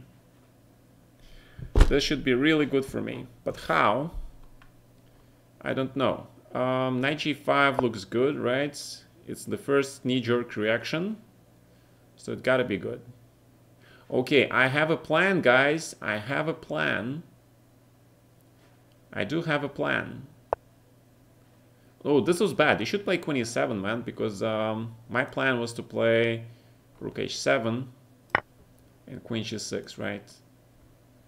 So, yeah, I should have played queen e7. That's how you protect. And now I couldn't decide whether to play rook h7, but then rook h7, queen g6, rook f7, bishop e2, knight c6, bishop h5, knight d8, and you protect stuff. Right, so that was a big problem. So grab, check, and check. What am I doing? I'm not torturing you, man. I'm just trying to figure out the cleanest way to victory, okay? That was not meant to be a torture. You know how people do that? 2 checks and then repeat position two times and they go for the winning move, right? That is not me. I don't do that. That was a famous Russian thing. Here. I admitted it for a famous Russian thing. Check, check, and mate. Okay, I see it finally. I finally see it.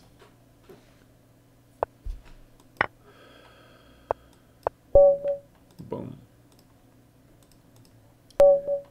Alright. Many Gata jokes, as your name is Gata, for sure. I'll tell you guys a story. When I first came to the US, And we met this ex-mafia Russian guy on Brighton Beach in Little Russia, because my dad, like, he knows how to talk to these guys. He spent his time in prison. He knew mafia guys. He knew fighting guys. You know, he knew street life basically. So he knew everybody, right? And he knew how to talk to these guys. So we met this guy. That guy brought a bunch of his friends. They had a lot of drinks together, and they became fast friends. All right. And this guy, he was like in the US for 20-something years. And one day, he said, "Hey, do you want? If you guys want, I can be your manager, right?" Then my dad says, "Sure." And this guy, he says, "Wait, I know this really rich guy, really rich guy. He's a billionaire. He like owns a huge apartment in New Jersey or somewhere." And my dad says, "So, this guy's, well, let's go and see him. And tell him about your kids, and maybe he will give some money, right?" So that sounds like a good plan. And so off they went, took me to this guy. This guy doesn't see just everybody. That was important caveat. And so this guy, they told him about this young kid that in the 1989, just when I defected, right? I was pretty big deal. I was like in newspapers, like, you know, if you guys remember, if you dig up those interviews and then I was on TV shows, right? The camera guys were like running after me everywhere. And I was like, I couldn't get it, why, yeah? Because I didn't understand why it was such a big deal. But because I was a kid. So this billionaire guy learns of that. He knows, he learns that this kid is here to see him. And he sends his how do you call this guy? Like the agent, right? The agent who is like creative guy. He comes up with all sorts of ideas and plans, right? How to make money. And all right, so so this guy comes to us. He gets to know, you know, my dad's our new manager, me, and he realizes, like, you know, he can have a lot of fun with us because we basically don't speak English much, yeah. Yeah. Anyway, and and he makes a lot of jokes.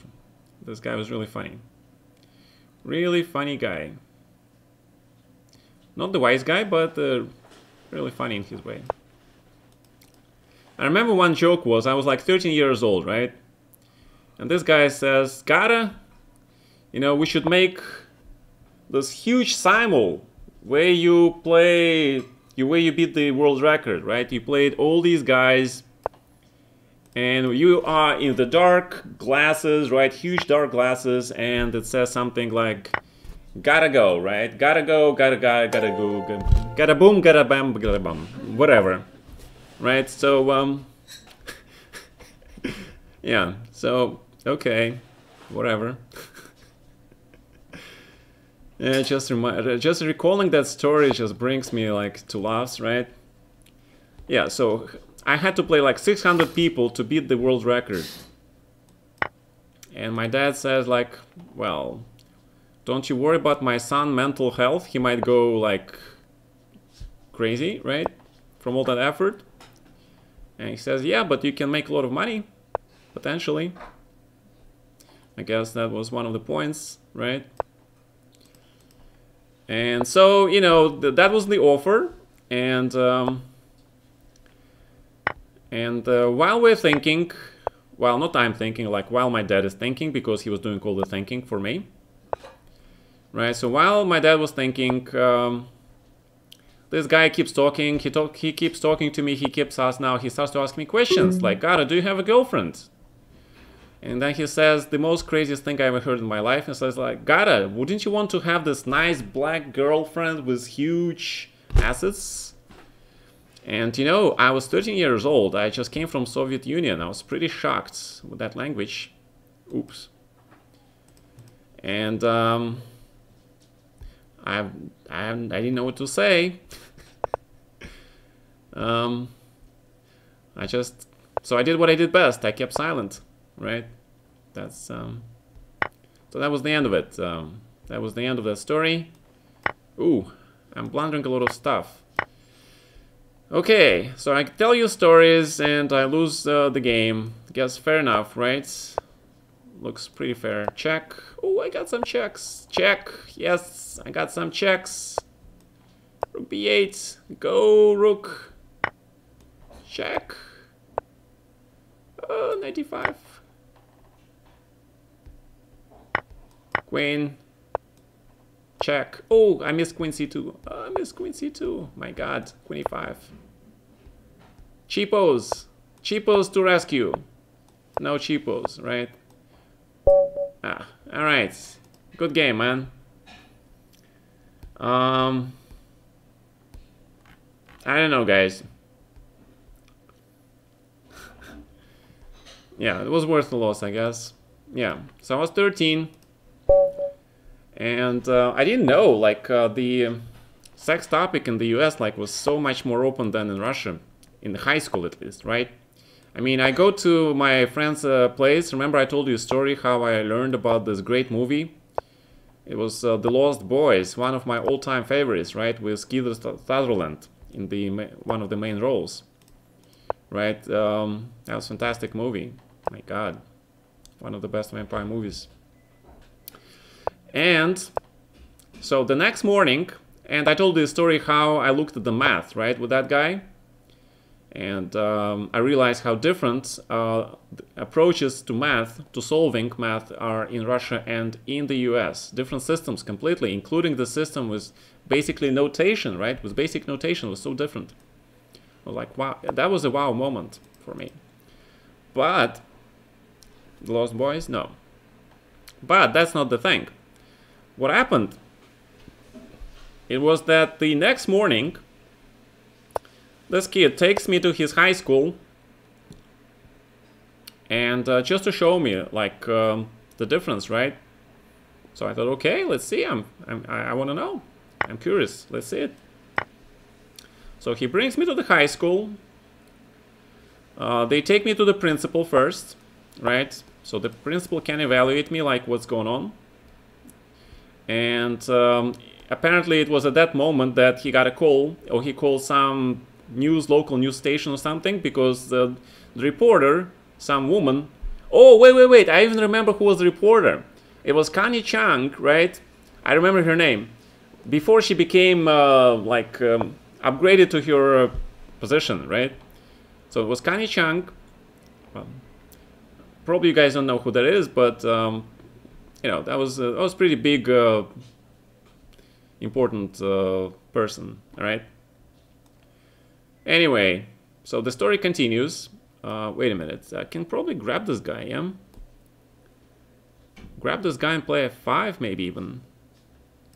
Ooh, Anyway, okay. So before she came, I had about 30 minutes, and this kid takes me around his high school, and then of course the rest of the kids, I meet American kids. They're not in the uniform, which was a shocker to me, because in Russia, in the Russian high school, you had uniforms, right? You had huge uniforms. Everyone wore the same stuff. I mean, in those days at least, okay? And that was the first thing that surprised me. No uniforms. The second thing surprised me was the attitude, the way they basically behaved in the class. No respect to a teacher most of the time. Just, you know, teacher always had to say something like pay attention, etc., etc. The last thing that surprised me is that the kid, like, you know, immediately turned around who this guy was, like, and they say, oh, we know this kid, like, he's this Russian chess dude, right? Of course, I knew absolutely nothing how football in the US is a huge thing, right, in high school. So the high school footballers, right, the quarterbacks, they were like the it, right? They were the it, the the most popular dudes in high school. So I was very surprised. Like, we went, you know, to see the sports, right? And there was this guy, this kid.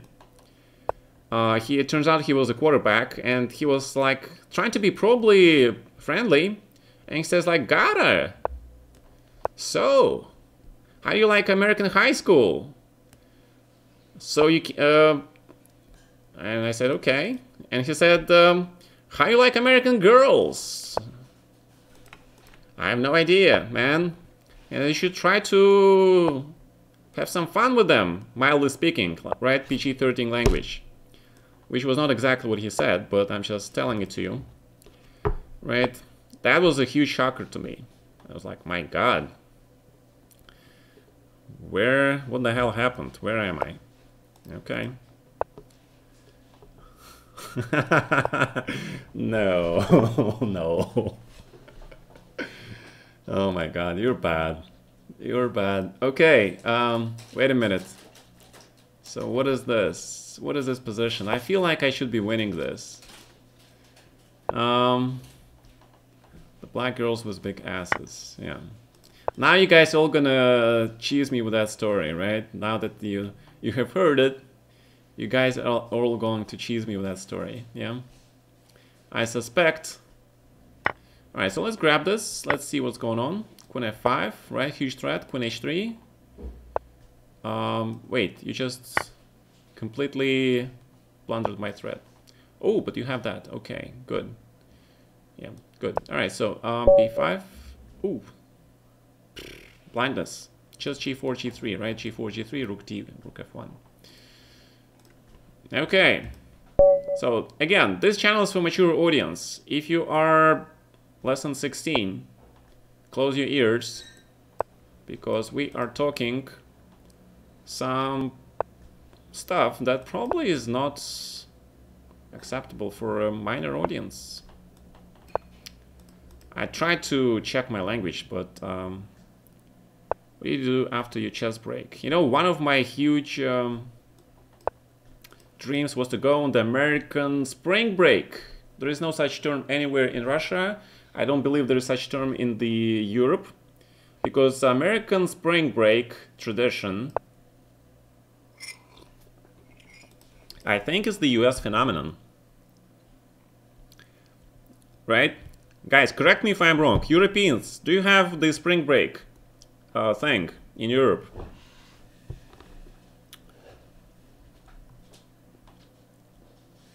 No. There you go. Wouldn't you love to have one? That's a completely different question, yeah? All right. Yes, you better believe it. Yeah. Spring break. Mexico.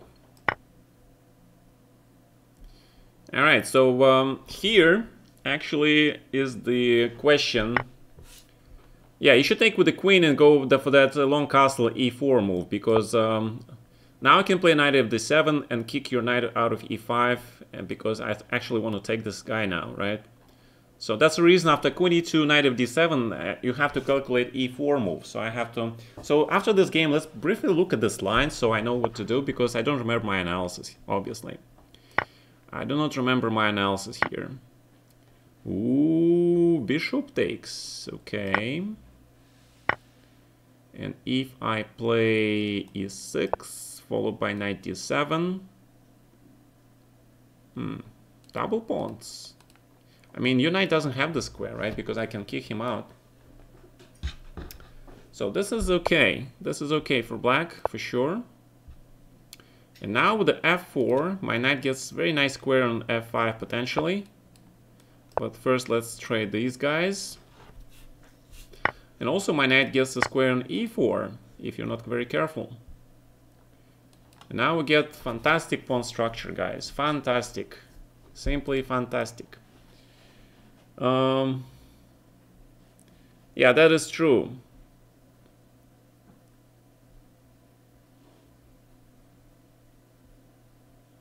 Alright, Capivara, man. What is your favorite opening? Because you talk too much girl stuff, man. You need to get serious. Yeah. After your chess break, study. And working in office. I never worked in the office. I hate working in the office, man. Cannot imagine myself working in the 9-5 job. 9-11. What is it called? 9 to 5? Yeah. So I'm now streaming for you guys, and this is my sort of a job, in a way. In this case, well, king e7 first, right? Then double. A lot of weaknesses for whites. Potential break pawn breaks. So as I said, knight goes to c4. Before my return, I went to college first, and then I went to law school. All right. So make sure you keep this pawn on that square. The idea is that you want to double pawns, then take with the knight. Knight returns, and if white takes, you undouble your pawn. That is the plan. Let's see how this plan works in reality, because reality and plans, they don't go together sometimes. Thank you for the stream. You're welcome. Make Russian speaking stream. Why? I'm an American, dude. I love Russia, but I'm still an American, okay? So, and this is for my friends Americans. Well, I think you're missing this knight b1 trick, I think, right? It's kind of cute, yeah? That's how you get this pawn as well. That's how you get this pawn as well. Okay. So are you a lawyer? No, I've graduated law school, so I have a GED, but I never passed the bar because I returned to chess, and my first child was born on the day of my graduation, and I was already, and I started to sort of planning my return to chess. I played a lot of ICC, and I went to play some action games in the Marshall Chess Club. Right, that was my return basically. And at the end of the year, I went to play in the US Championship. Even though it was December 2004, it was considered to be 2005 US Chess Championship, Swiss system. And it was won by the very young Nakamura, who was 16 at the time.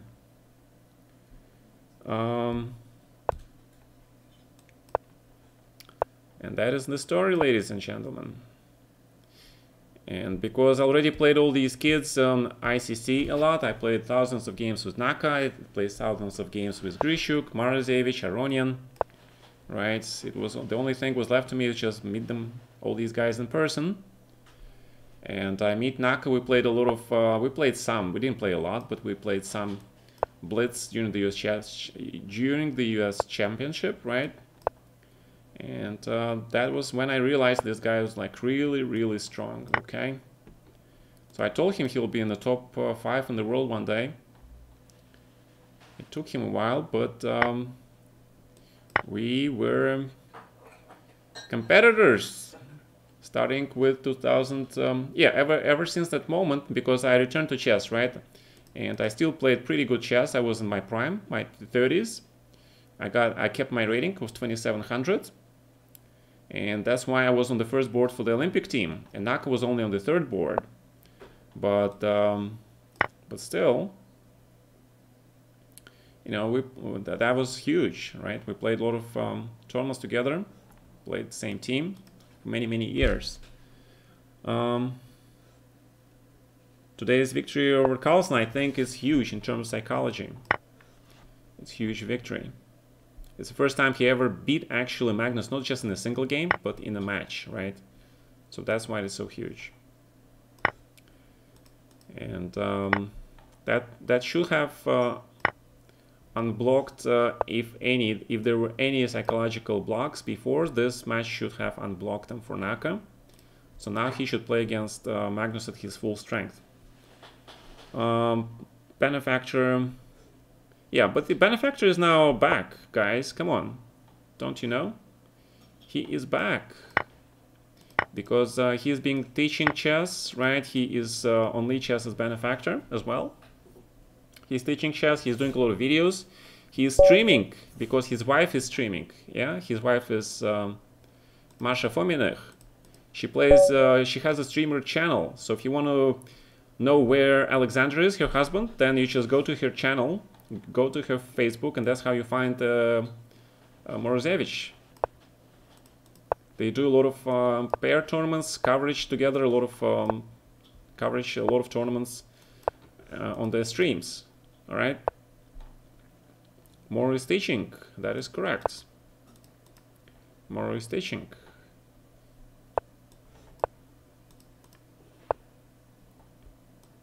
Now you know. Glad to be of help. Okay, in this case we just go for h4 and queen f3. The idea is to prevent knight e4. That is how I usually prevent knight e4 because it takes black some time to play that. And then we want to play knight h5, do you? Really? Alright, g4. Let's see this. I think I am faster a little bit here because I can always castle long side, right? And I have the tempo. So in this case, I probably will play g5 first, just to make sure black doesn't get that f6. Then I give you this bishop. Yeah, I give you this bishop. And c3. Maybe even c4.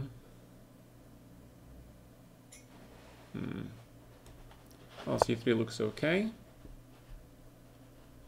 Alright, so I gotta be careful here a little bit. I mean, this is a good position for me, obviously, but still have to figure out how to play this right.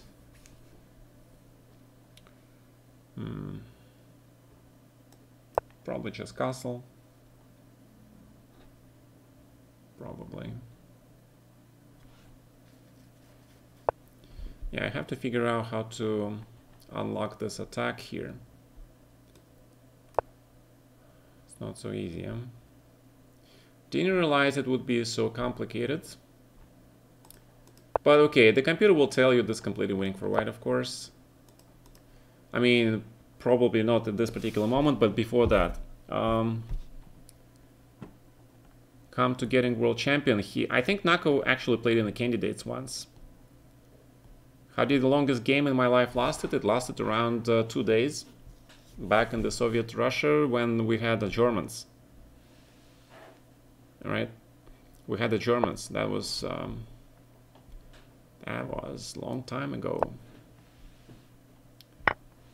And I take with the bishop because this knight is going to f6, and after that white's attack will be unstoppable. There is knight f6 and h6 coming. Brutal. Unstoppable. Well, probably okay, not that unstoppable, but it looks pretty brutal. So king takes, knight f6 check first. Grab. Rook d8 check, yeah? I forgot about that. Alright, I forgot about that check. Fine. Well, I have to take on g6, man. What else there is? There is nothing else. So it's check. And I like queen e4 here. Queen e4, queen h2. I like queen e4. Taking control over all the squares and diagonals, yeah? All squares and diagonals. The idea also sometimes to just play rook h8 and trade and go into this winning position. Tony the man. That sounds good, man. So let's play a4.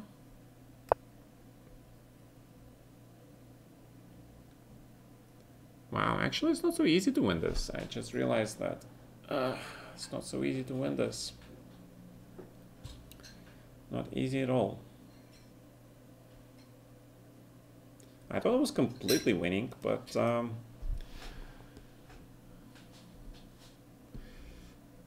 Yes. Yes, Papa Tactics, I am white in the next simul. That is correct. Alright. So he wants to play Queen c5. Well, he doesn't really want to play it because Queen b7. But I don't... It's difficult for me to find a move, so let's play Rook h1. Sort of try to bring the rook back. And then, of course, we just trade the stuff, yeah?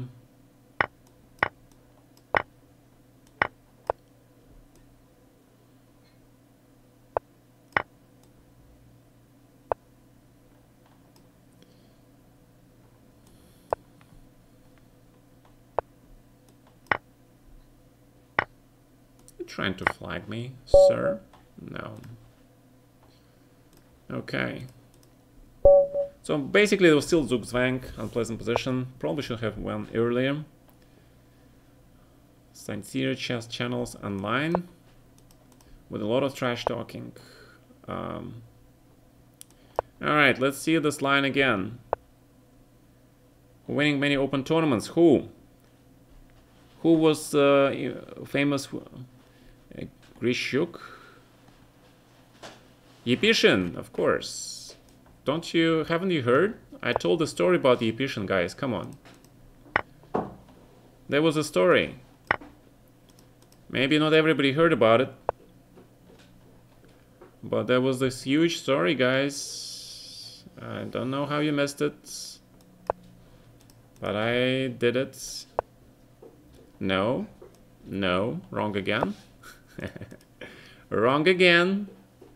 Repeat the story. You all want to hear the story? It's 18 plus story. All right. Do you want to hear it? Are you sure?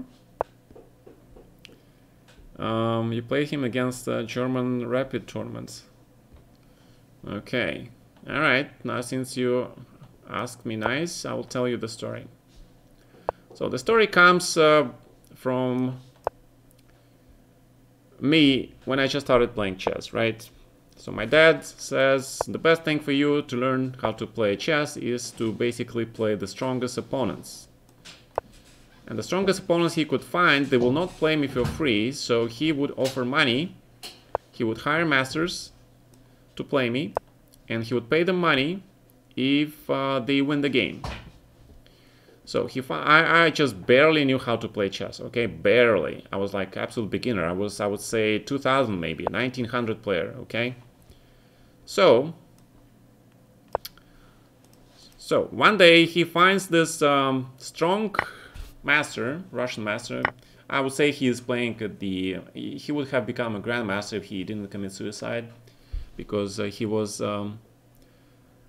spending so much time playing chess and studying chess, and he could not make progress. He could not become a GM. He got really frustrated, and he had a wife and a family, but he committed suicide, and that was very, very unfortunate. He was very talented too. I mean, that man, Agapov, right? So the story went like this. So Agapov, strong GM, he knows books, right? So he wouldn't tell me exactly what to do. So after each game I lost, he would say, well, it's all in the book, right? And your son should study books, because the theory, it's all in the book. So my dad would get really angry and he would punish me, and he'd say like, study the books. This guy says you should study the books, you're not studying, you're lazy. Okay, yeah, well, that was true, but I hated studying, especially under duress, right? Under pressure. So it would continue until basically, so he would play Spanish martial attack, guys. Guys, he was playing martial attack way before Iranian, way before its renaissance, right? This guy would play martial attack against this kid, me. And the literature on the martial attack was scarce. I didn't know. I hated the positions I was getting. I didn't understand why I was getting such shitty positions with white for the mere pawn, right? He would get this massive attack, and I would get mated every freaking time. And then whenever I said, I don't know what to do, he said, like, look at the book. So I look at the book, and the book gives a lot of lines. The book, you guys realize what book is it? It was the age before the computers, right? So the book was Panov's opening book, right? shit, to be honest. It was probably good at the time, but, you know, a lot of lines ended unclear. What the hell that means? Unclear. So I tried to play, so basically then I realized, you know what I have to do? If I played one line deep enough and I analyze it deep enough, right? If I played enough games with it, that theoretically I should make a draw, right? So eventually that's what happened. I found the line which would basically make me a draw after losing like 30 moves in the same line, right? So Agapov realized what I was doing, and so I made a draw, and then that draw was like this, right? So I was better in the opening, and Agapov decides to take a risk, and what happens is there's a position, there is a line which I see that after the end of the line we end up in the king's endgame, where my king runs with the pawns on b3 and b4, right? And my king is on c6 and his king is on d4, so I play king b5, king c3, king a4, I win the pawn and I win the endgame. But it is a forced line, but it is like 9 or 10 moves before that. So this guy, he offers me a draw. Agapov, yes, Agapov, the master, right. So this guy offers me a draw, and that was a huge psychological lesson that I learned that day, is that sometimes that privilege of being a strong player, of having a title, is actually scary stuff, right? If he offers you a draw with a stern voice, right? You listen, right? You listen to that dude. So he offers me a draw, and I think I could not find refutation. I think I should be winning, but I'm scared, right? What if he's right? What if I look very silly, right? And it's still a draw, and then I decline a draw from this mastered guy, right? And I accepted. I accepted, and then my dad came home, and this guy told him there is a draw. And then he asked me, like, why did you accept the draw? What do you want to play? So I showed him this line. He said, yeah. He said, you're winning, so why did you accept the draw?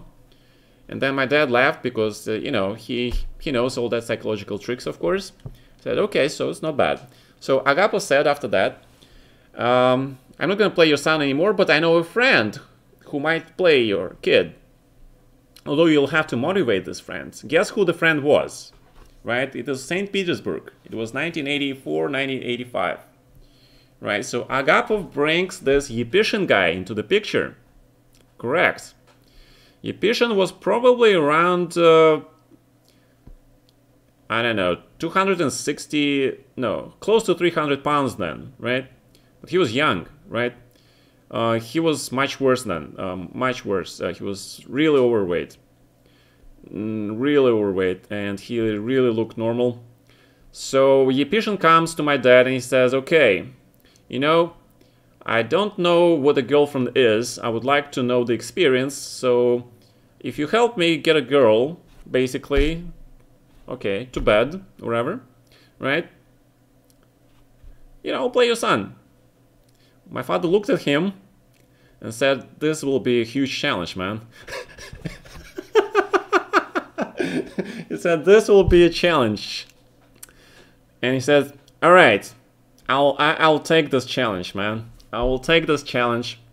So, and Yepyshin, he basically, of course, he was like a GM, right? He outplayed me. It doesn't matter if it was equal position, it was not equal position. His positional understanding was far superior. He would just basically kill me in any position. I would be so freaking upset. I was scared to play this guy, right? And then my father would come later. They would go out with Yepyshin, right? And they looking for girls, right?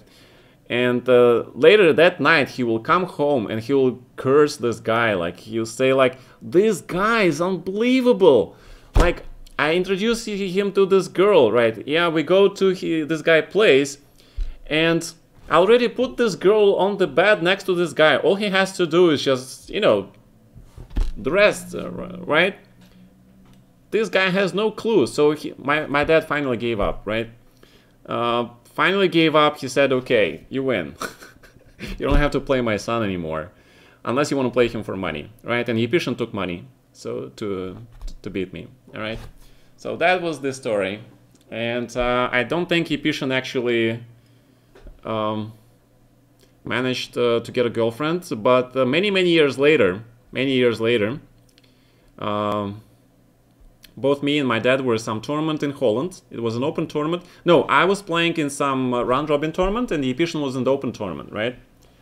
And my dad was shocked to see this guy, and he was even more shocked to see that he has a wife. I was like, wow, this guy's married. Okay. And yeah. And then my dad went on, and because he had this huge ego when it comes to women, had to prove that he's a real macho type. He did a lot of bad things, right? So we're not going to go into that. But he shared with me a story of a lot of his conquests, some of which I thought was very questionable. But then, of course, you know, he's my dad, so I don't judge him, right? But I keep a note for myself. All right, so that is a story about Yepyshin. So he got married, so he got a wife. I'm not sure if he got a kid, but he still plays chess, I think. And he's very strong still, right? He is still very strong because chess is basically his entire life. I think last time I saw him was in last year in Bill tournaments, I think. I'm pretty sure. Yeah, do you remember? Do you remember? I think we saw Yepyshin last year in Bill tournaments. Yeah, I'm pretty sure. Yeah, probably, yeah. Yeah. All right.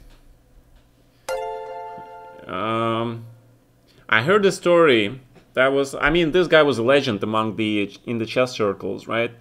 I heard a story. It was like in the early 20s or something, that something like that happened. But I'm not gonna do gossip. I don't know. All right, that I don't know. But there was a rumor that there were some girls like that involved for sure. Okay. Yes, they played in the. They had okay. 8 out of 8. Ooh, yeah. So as I'm saying, he was a very strong dude, right? And he still is, because he was a huge talent. He was a huge talent, guys. He was a huge. He was on par with Drave. He was on par with all those guys, but because he was not supported, and because probably of his the way he looked, right? He never got any support. So we're not making fun of him, right? Actually had a huge fear of him in terms of chess. The first time I actually beat him was in Spain, in some open tournament in Spain. And that was the only victory that I had over him, I think. Before that, I had no victories against that guy. I don't talk to my father for the last couple of years. I had enough of seeing him, okay? And so no talking of my father, unless there is something it's worth mentioning, okay? Yepyshin second of Karpov for a few years, maybe. I heard something like that too, not sure. Getting mental issues. It was actually huge stories, yes. Quite famous too. Quite famous stories, I agree.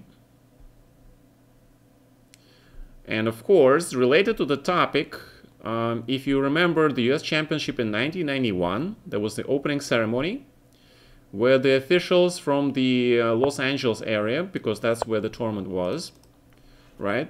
There was this woman, I think she was in official capacity, and she was talking so joyfully about the discovery that mental patients, mental people, they could play chess, right?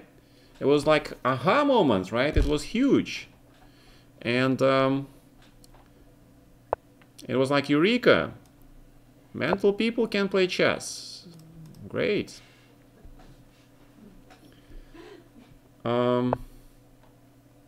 Well, I told you the story of Agapov, right? Didn't I? Poor guy. Poor guy.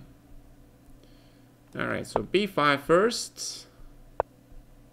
Now we can play c4. And now you have London in action. You have everything you could possibly want from this position. The knight is on a5 to make sure there is no rook taking this thing, right? Well, there is no rook taking that thing anyway, but see how passive black pieces are.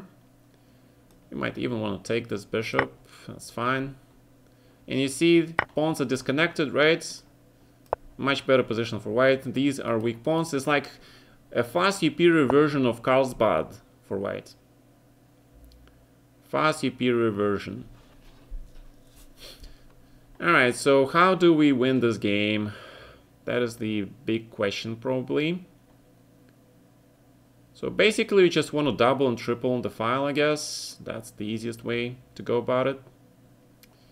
You can try to put your knight somewhere. You can play knight c4. That probably should also do the trick, but I kind of like this knight on a5. It really destroys this pawn formation here. So let's play rook b1, and let's go rook b3 and rook c3 and just hit this guy in c7, right? Let's do that. g5, that's fine. If black wants to play f4 with his rooks here and open his king, he is more than welcome. Because the rooks are here, very passive. My rook is on the third, can switch immediately to the king side. Yeah. And of course, that's the whole reason why you have the knight on a5. You can play this now. And you can play rook c3 anyway. And usually she can just play... I don't know. Alright, let's bring the knight back. Let's bring this knight back. Wait, knight b4. What am I doing? Knight b4, knight a6 was much stronger, of course. Much stronger, but this is also should be winning. They should be winning as well, because you can just go g4, because your pieces are so superior in every way, right? You have this knight outpost. Black is just sort of overextended. Hugely overextended. And you see? That pawn formation just broke apart completely. So how do you win this? I don't know. Queen g6 looks good. And then just, you know, hit something somewhere. Hit something somewhere. Bishop g3, rook h1 looks pretty good, right? Looks pretty good.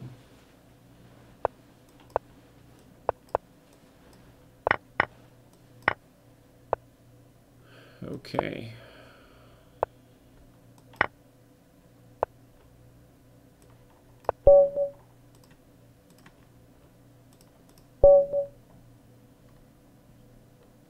Getting the biggest chess mental play in history.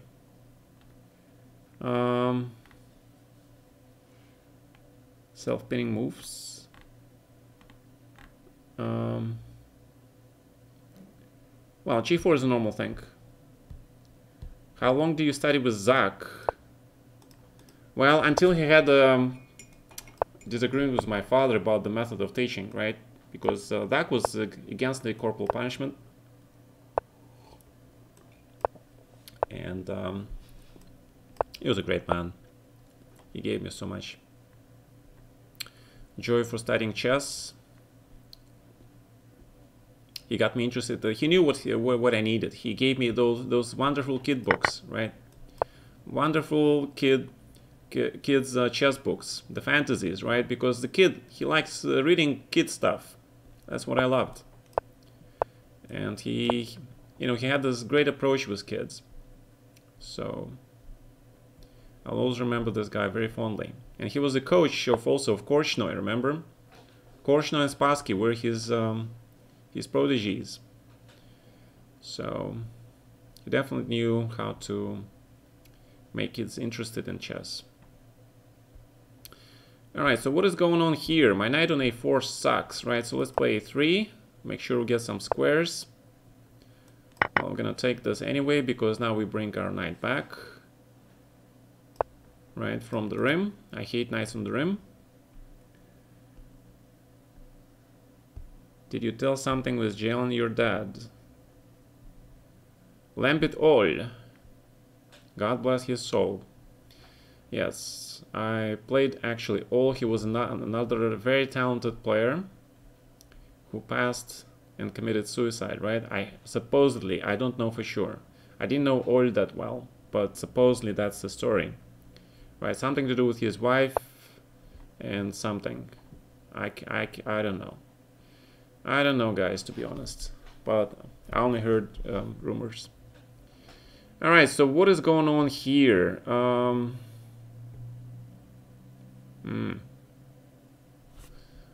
don't know. Bishop d2 maybe, yeah. Peter Svidler. The great Peter Svidler. We named the St. Petersburg after this guy. The St. Svidlerburg. It is now officially St. Svidlerburg. Alright? That's what it is. You better believe it. It's official. Who? All?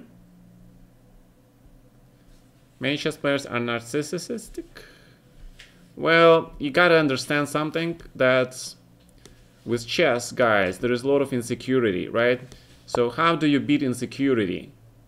By showing off, right? So remember that. So remember that, and try to be understanding.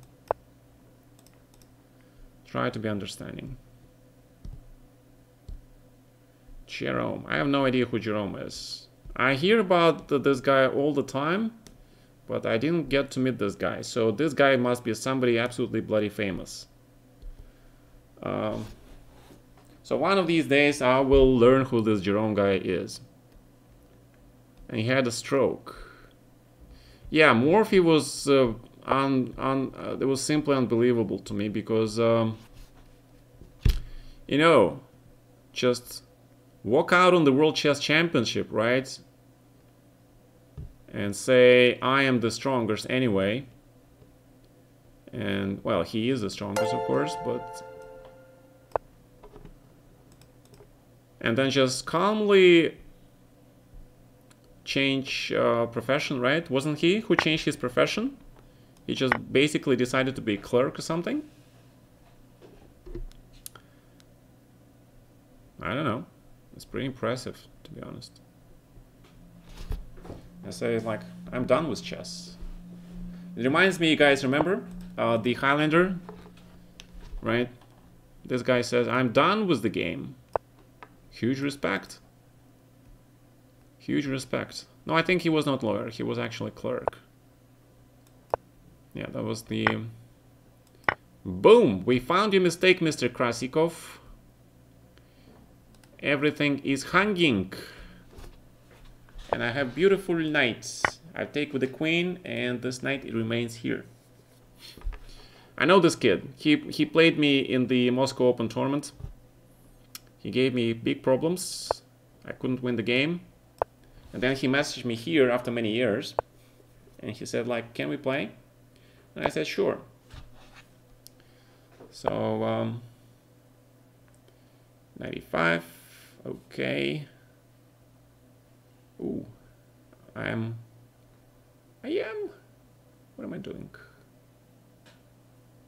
I missed knight c4 completely, to be honest. Alright, so I gotta probably take this anyway, yeah? So let's take this. Take, rook e6. Should be still winning, I think. But he's got good knight on c4, that's true.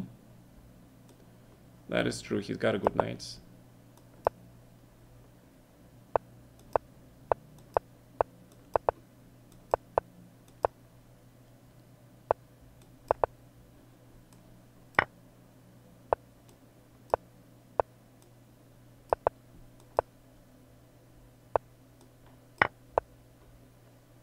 My god. Oh, he's gonna try to flag me, I guess. Alright. Not bad. In Amber famous tournaments, yes, I played there several times. In the 60s, in the 90s, and then I played after my return in 2009, I believe, right? That's where I had the magnificent match, mini match with Topalov. I lost the first game in Sicilian because I was an idiot. I played really passively. He sacrificed the knight on f3, so I got pissed off. And in the return game, it was rapid. I played with black. I decided to play Sicilian, and I played the magnificent Khan, and I sacrificed my knight on f3 as well. Right, so it was it was perfect revenge, and I kicked his ass. How's your relationship with Vichy? There is no relationship with Vichy. He's a former world champion. He is a highly respected player, and that's all I can say. There is no relationship. There is no relationship at the top, guys. Remember, you're all competitors, right? You can be friendly, you could be more friendly or less friendly, depends on you. But basically, it's each for his own, alright? Each for his own. So, bishop d3, c3. So there is, right, okay. What do I do here? What do I do here? I think I play just h5, maybe queen c2. I think queen c2 actually. Don't remember. Yeah, there is this like some new analysis. Actually, not queen c2. Small mistake. All right. I sometimes don't remember my own analysis because so many variations, so many different things. Can't remember them all. Basically just grab this guy. Grab this guy and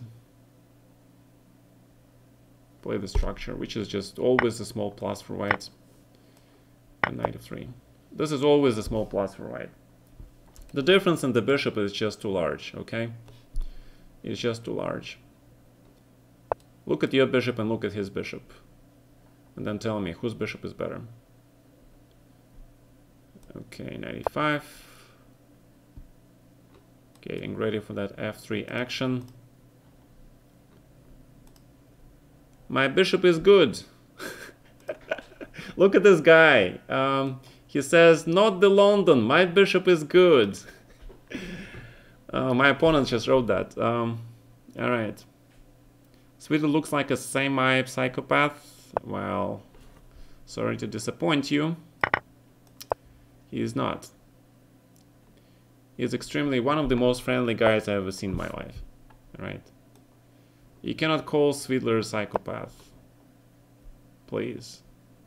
Do not. So, oh, we're gonna attack this guy. Oh shit, 94. But, however, I have this.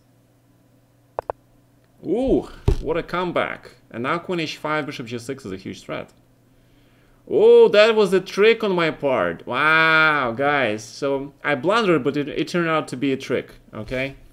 I blundered, but it turned out to be a trick. And now I just grab this guy, basically. Grab the knight. So you have 3 knights.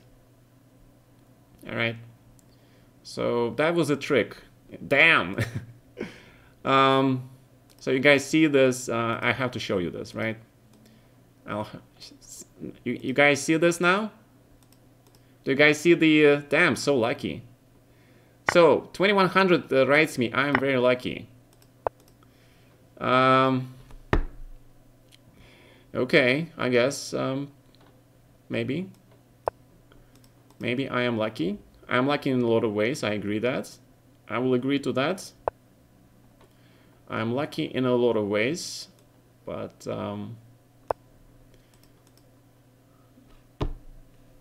okay. Gonna have to turn off the stream in the future to avoid the misdirection. Yeah, I apologize for that, man. But sometimes, you know, the Grandmaster himself doesn't always know what he's doing. A lot of moves we just played based on intuition, guys. A lot of intuitive moves, okay? And sometimes things just connect together, right? Okay. So, next. Whoa, how long I've been streaming, guys? What's up time? For 2 hours and 35 minutes. Alright, guys, so I'll play another half an hour, and then I'll get a break, because tomorrow I get 2 tournaments to play in, right? And one is on Chess.com. It involves Tatarstan. The Kazan team that I play for is from there. It's best Tatar players, including Artemiev. He will be playing in that Blitz tournament. It's kind of unofficial Tatarstan Blitz Championship. Very competitive, because of course I'm like a famous Tatar, part Tatar anyway. Yeah, everybody wants to crush me. So I'll give these kids a chance to crush me, alright? And then I play the Unity tournament, which is every Sunday. And that will be also a flag fest, right? A lot of flagging involved. Well, I sure made a history first in '93, right? What happened in '93 is that we won the gold medal, the US Olympic team. It was the first, it was the World Team Championship tournament. It was not Olympiad. That's different. It was a round-robin tournament, and I beat Kramnik for the first time with white, and that's how I managed to draw the match. That's how I managed to draw the match, because somebody lost on some board, but because of that, because we didn't lose to Russia, that meant that we played well the rest of the match and we got the gold. All right. Tatar, yes, you heard it right, man. Part Tatar. Are chess players celebrities in Russia? No, man. They used to be, but that age is long gone. Is long gone, man. You're just a regular Joe. Anyway, you are really testing my patience by not playing a6, but because you're not playing a6, I will play this. Then I will go after your a7 pawn by doubling my rooks on the a file, and make sure your knight is getting stuck on the c8 square forever. Because I am the pawn grabber, right? So, what do the pawn grabbers do? They activate your pieces. So activate your pieces. Start to put them on the active spots. Rook e7. Sounds good, man. Sounds damn good. So, what are we gonna do here? I don't know. I think I have to play c4 some point, but... So let's... Why not? Okay, so let's play bishop f3 and sort of threatening that c4. Because once we play c4, both our bishops will be open, right? And that means... okay, so he doesn't want to allow that c4. That makes sense. And the bishop wants to come to d3, I guess, right? So c4 doesn't work. All right, let's go back. So that plan didn't work. You switch and you try something else. Now he fixes his own pawn structure, which is pretty good. And that means our knight gets this nice square in c6. The only question is how we're gonna get our knight there. And that will be a serious question. How do we get this knight there? So the bishop needs to be on e2. And if the knight goes to f3, then he will play f6 most likely. Alright, so one of the best pieces in black camp is the bishop on f5. So let's go after this bishop. Let's go after this bishop. Let's kick his ass, because he is basically protecting absolutely everything in a black camp. And that's how I am playing. That's how I put the knight on g4. Because knight on g4, he is looking for e5. Right? And if he plays f6, then this pawn on e6 becomes slightly weak. Right? Slightly, because not quite sure if it is that weak. But now I'm getting pair of bishops. Now I'm pretty happy, because this is a very strong pair of bishops, and this is extremely great place for the bishop on f6. My god. Ah, you want to play king h6, I guess. You want to play king h6. Alright. Then I want to kick my bishop's ass. Well, I have to play bishop f6 anyway. And then I have to think. Should I play b3, c4 while I can? Or it's just an illusion? Well, this plan is just an illusion. Let's see, rook e1. Yeah. All right, pair of bishops, more room for the maneuvering. More room for the maneuvering. Bishop f1. Yeah, I allowed him to put these pawns here. That is not good. That is not that great, to be honest. So bishop e5. 97 back.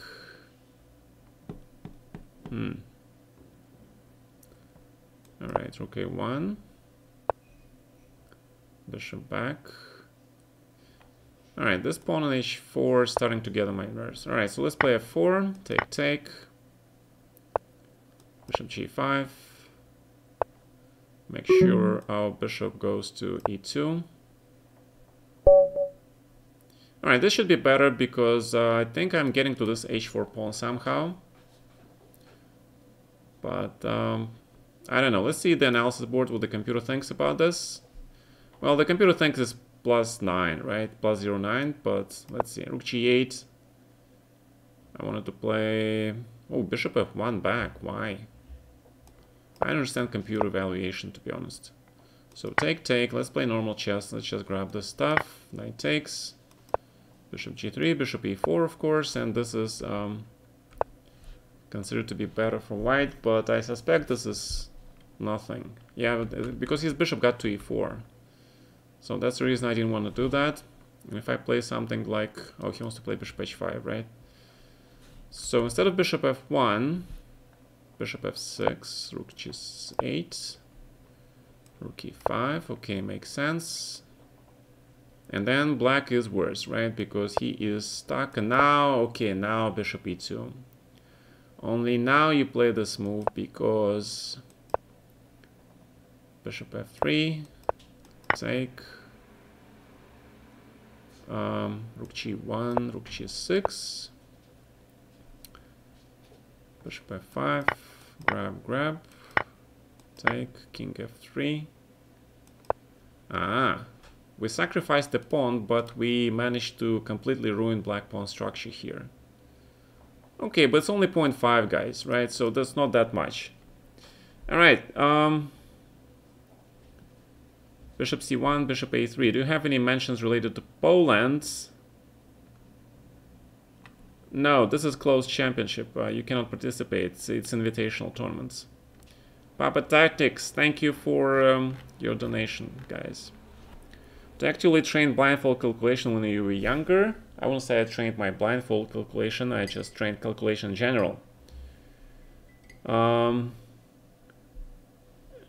Right.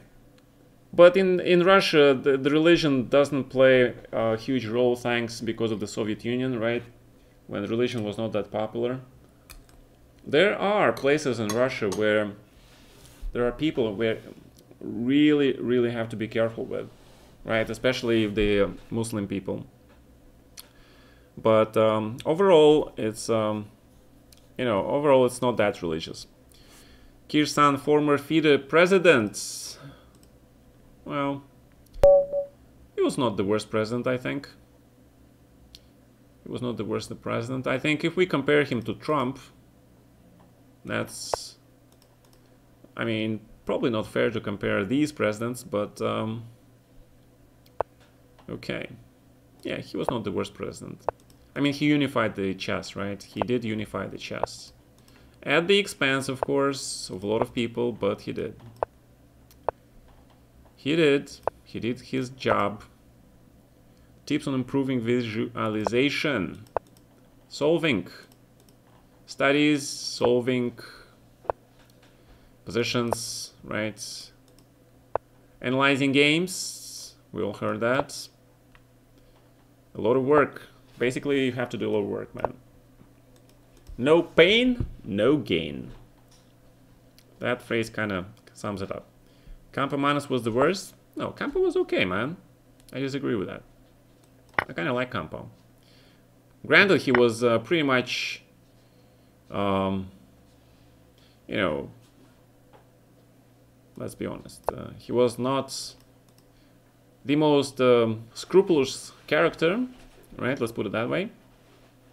But, you know, he was doing things, I think, that were pretty much important. Yeah, I mean, obviously, a lot of things can be said about a lot of people, but,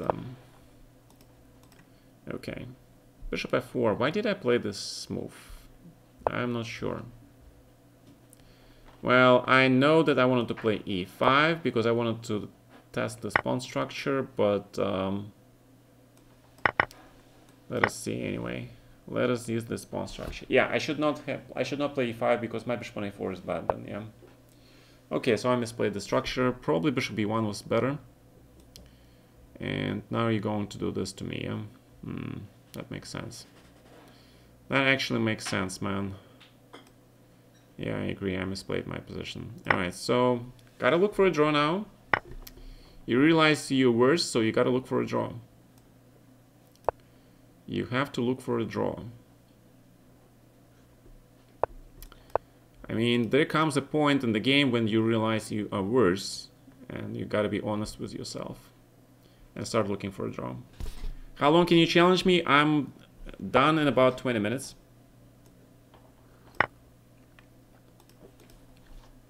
Bishop d5 was bad trade. My bishop was extremely bad, man. It was just the worst bishop in history. Alright? It was just the worst bishop in history, and you just allowed me to trade this bishop. I mean, huge thank you to you, of course. You're a great gentleman, but you should not trade that bishop.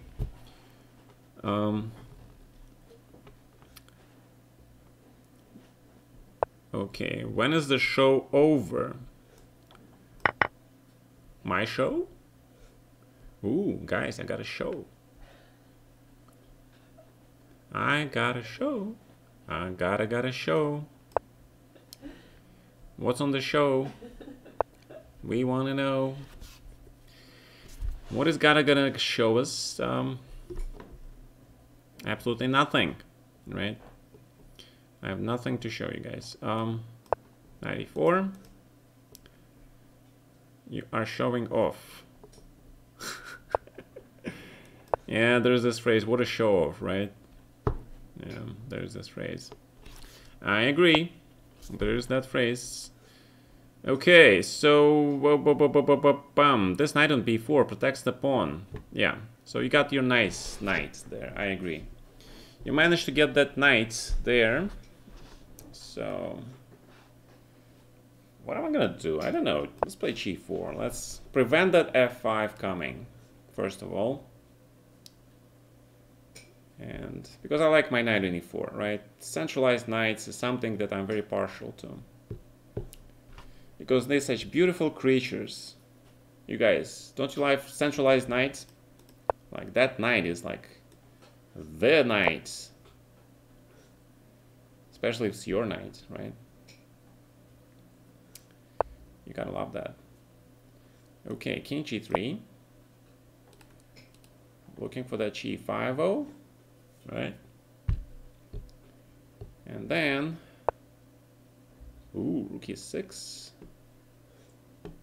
Okay, and if I play rook d2,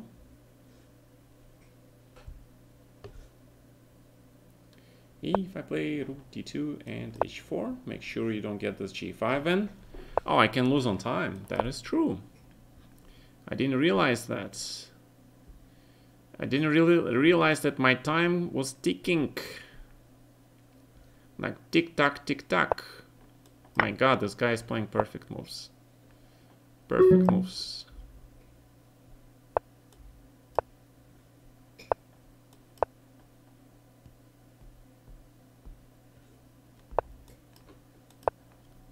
Almost.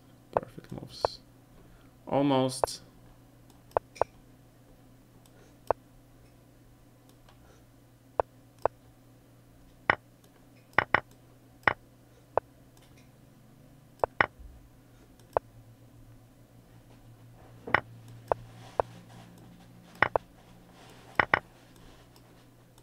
Grab, rook d5, b4.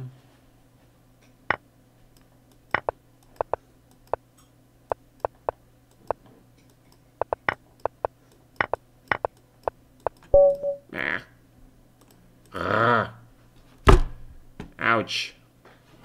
Yeah, but that was probably winning endgame, yeah, I think.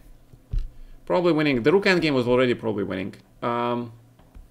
Avoid pins, yes. Do you stream for candidates and stuff? Late night with Gata? No, because I will need to invite guests then, right? We don't have guests. I mean, I know people that might show up, but come on, let's be realistic. We're here for chess. Which book about the endgame? Studies. Do the studies, guys. I mentioned it. Studies are the best absolute source of your improving in the endgame. And of course, yeah, basically, because studies cover so many pieces, so many squares, right? The pawn formation, structures, everything. So personally, I like to play a4 when people play a6 against me. That is my personal preference.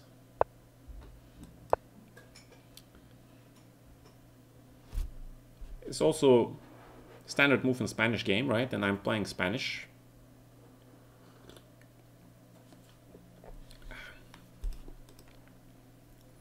Kasparyan,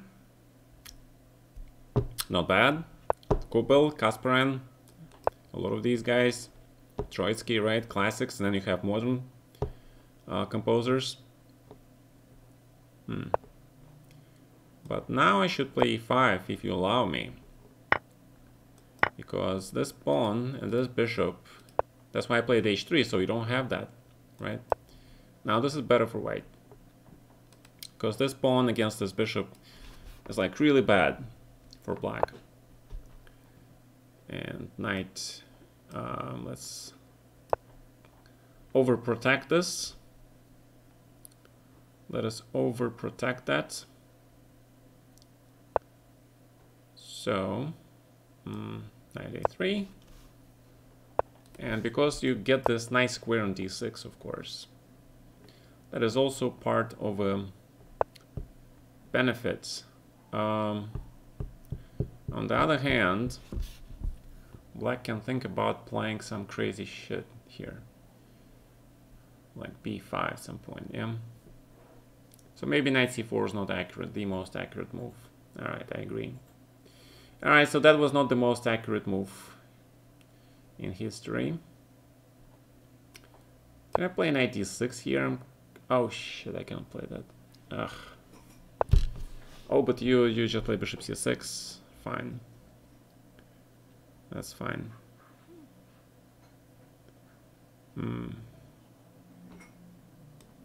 I'll just grab this pawn, yeah. Yeah, I forgot about knight e5. I thought knight b7, knight e3 only, but he has knight d3, of course. That's the move that I missed. That is the one that I missed. Grab this bishop always, and then probably still slightly better for white. Still slightly better for white because of the pair of bishops. But not much. Not much. I'm curious what the computer valuation of this position is. Is it like 0.4, 0.5 maybe? Yeah, no, this was bad for black. I'm pretty sure it was bad, but I was not in time to play knight d2, knight f1, right? If I get my knight to e4 instead of c4 or f1, g3, then black is in serious trouble. Because then I start my kingside attack, and all my pieces are basically looking at the black king. So he'll be in trouble. But because I don't have that knight d2 because of knight f4, black is okay.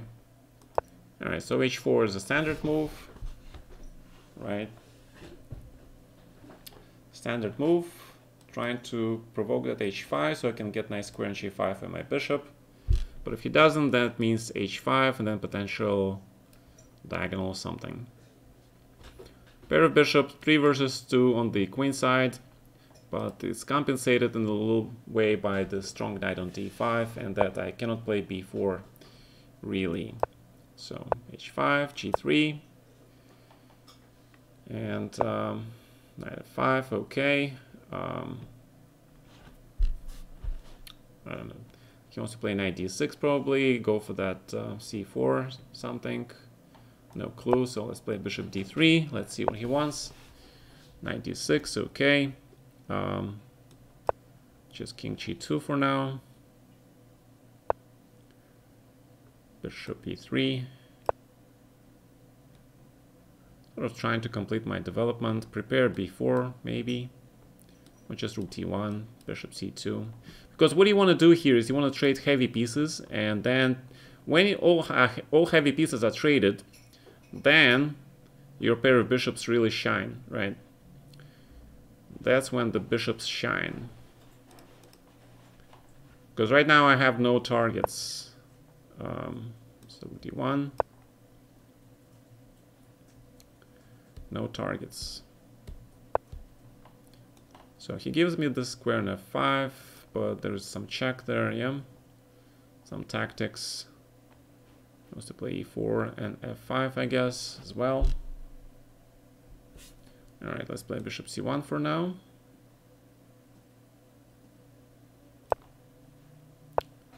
Queen d7. Bishop c2. But certainly always grab that, because this is just too strong. This is just too strong. Yeah. Grab. And it's game over. Alright, so sometimes you go passive a little bit, but then it's like step back, 2 step forward, right? Sort of thing. Step back, then you make 2 steps forward. Check. Check. Check.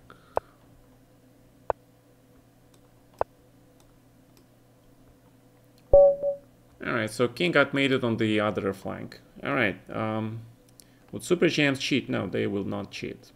They spent decades of and so much resources and money, you would not believe how much money they spent to get to where they are right now. I guess he wants subs, but he also likes good book recommendations. What is the best way to support you? Any way you can, alright? Any way you can, guys. It would be appreciated for sure. I mean, then I can stream and I can do videos, I can play chess with you guys, I can do simuls, right? Because I can do something. Only because you guys are supporting me. If I get nothing from doing this at all, then I cannot do this, obviously, right? Simple as that. Okay, bishop e3. Interesting.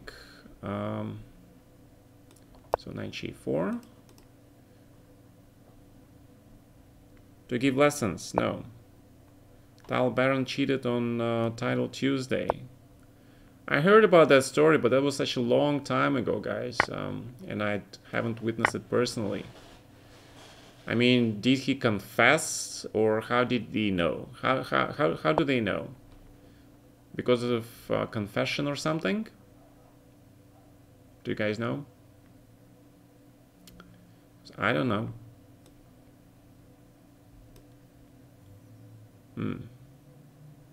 Alright, f6 looks okay. Bring the knight back. So that's always an important question to ask. How do you come by information? Cat thrower, thank you so much, man. 10% is cheating only? You realize it's much more than that? It's only those that you can catch. What about those that you cannot catch? Thank you. Thank you so much, Mr. Cat Thrower. You have YouTube video fan confessing he used an engine and he got live banned on chess.com. But what would have happened if he didn't confess, right? What would have happened if he did not confess? Probably some people, you know, sometimes they do that in order to bring attention to the problem, right? And you just had enough of all that stuff and you just give up. Because it's a common, very common problem. Alright, bishop f5 looks very strong in this case. Yeah, bishop f5, knight e4, knight c5, but then knight d2. I don't know. This looks, you know, normally you take with the pawn because you need to, these pawns go together, but because of the unfortunate location of the queen on c2, I think this is good because now I can play e4 and both my bishops are looking nice, right? That bishop on g3 is not doing much. Great. Thank you so much, guys. Thank you for your support. Cat thrower. Thank you. So e3 is now looking extremely pleasant. El genio del sistema Londres and tengo tantas partidas de referencia por este genio del sistema. I have no idea what you just said, man, but it looks absolutely fabulous. Okay, my wife knows what it means because she studies Spanish now. All right, but I'm impressed, man. That Spanish looks absolutely wonderful. To write a book about his Dukis match. Well, why do you have to wait? Dukis can write the book now himself, right? He actually beat me like a couple of times now in the simul. Oof. But that's good. You know, a lot of GMs, they have actually supporters, sometimes even fans who help them analyze lines, right? Is cheating a common problem? Yes, it is very common problem, unfortunately. Unfortunately, it has become a major problem. Ooh. I wanted to grab this knight, but then bishop, and then realized my knight is hanging. Alright, so knight e4. Not gonna even grab that pawn on b3, because the only thing that's more pleasant than grabbing a pawn is centralizing your piece. When I see centralizing piece move, it kind of takes precedence over the pawn grabbing, unfortunately. Yeah, sometimes just looks so fabulous. Vivero Elo has declined so hardly. Okay, let's not get to the little things like ratings. Let's not pay that much attention. Ratings go and ratings go up and they go down. It's a circle of life, man. So it's all in the hips, right? Remember that movie? No. That was a Happy Gilmore. Remember, he was teaching him how to play golf, right? He could do the long shot, but that he couldn't really put the ball into the hole, which is a good analogy because for a lot of players, right, for a lot of chess players, putting that ball when it's close to the hole into the hole is the harder thing to do, right? And that is the actually very common problem with the chess players. Winning or converting winning position, right, is actually what stops a lot of people from achieving the greatness. Let's call it that. What do I play here? I think I play this and then bishop f c6, I think. Then bishop f5, right? Yeah, Joel played this against me first. I was very impressed with this line. Joel Benjamin was very mucho impressed. Mucho So, and now I want to play g6 actually. Yeah, that's how I want to. That's how I like to play my Alekhine with the fianchettoed bishop instead of e6 and playing that solid stuff. So, my Alekhines are like that. On the other hand, okay, thank God I'm not blundering anything, I think. Vera is now studying languages, guys. She is a student. She was recently accepted. If I may divulge that information, may I divulge that information? That we recently accepted to university. So wish her luck, guys, in the studies, right?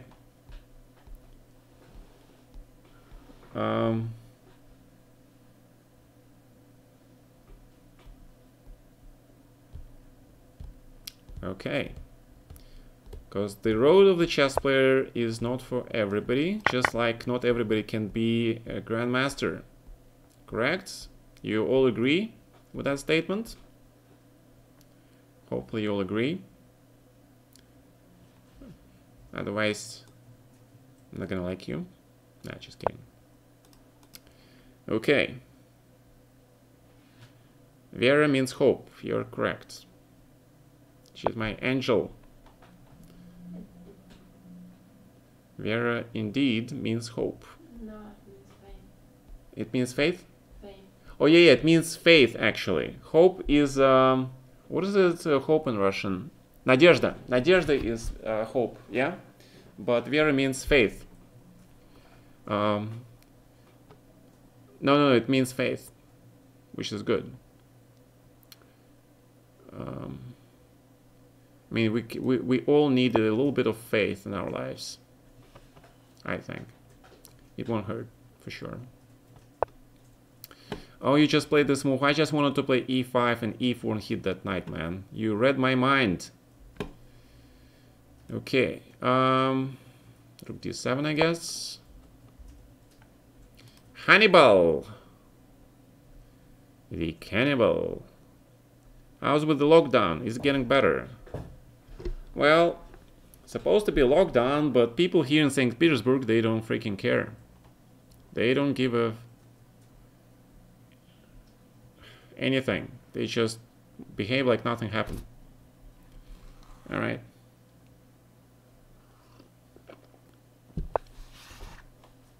All right, so this is gonna be the last game, and you guys have to let me go after this. Okay, wait. So what do I do here now? I don't know. I kind of like to play knight a8 now. Looks absolutely ridiculous, but the idea is to have... Yeah, I knew you were going to play knight e4, which is the reason I played knight a8. So now I can play knight c7, and I can try to hit this pawn somehow. So h6 first. Let's try to improve my position. Because if I play knight e6, yeah, he was right. He played king e2. He protected his rook. Right, so if knight e6 d5, for example, I cannot go back and attack the pawn because the rook is protected. Now white is probably better. White is probably better. I have to agree with that assessment. That is probably most likely computer evaluation as well. So king f7. You know, I'm bringing my king as well. So kind of, you know, make it a slow affair. So g5 maybe. Oh, I'm on time as well. All right, so white is doing well. White is doing well. Bishop f6. I like this move. I really like b4. Good move. a6. Probably not the greatest move. But good job, Mr. Hannibal. You killed me here in this game, I guess.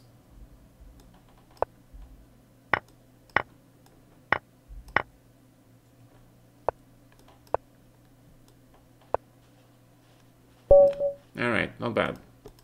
In the end, this is a draw, because I grab your exchange back, right? But it doesn't matter.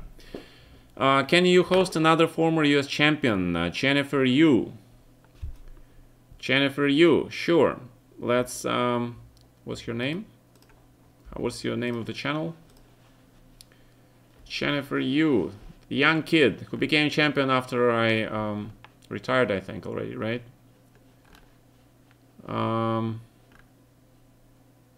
Blitzing COVID tournaments. Oh, okay, so that's your channel, right? So, copy. So you guys want me to raid Jennifer Yu. All right, let's do that. Let's raid Jennifer Yu. Thank you very much. We are off to go in 4, 3, 2, 1. And there we go.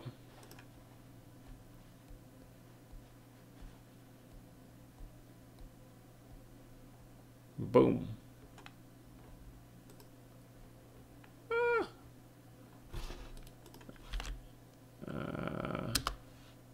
Twitch channel, come on. Woo. Twitch. There you go.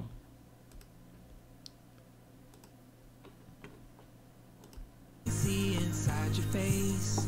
You wanna be a million miles away. Let's go and find a nice place to lay our heads and see what everyone else sees. Let's sit and talk about how you never heard of that. Yeah, sorry, this is not the most exciting game because it's a bit slow, but you know, it's rapid.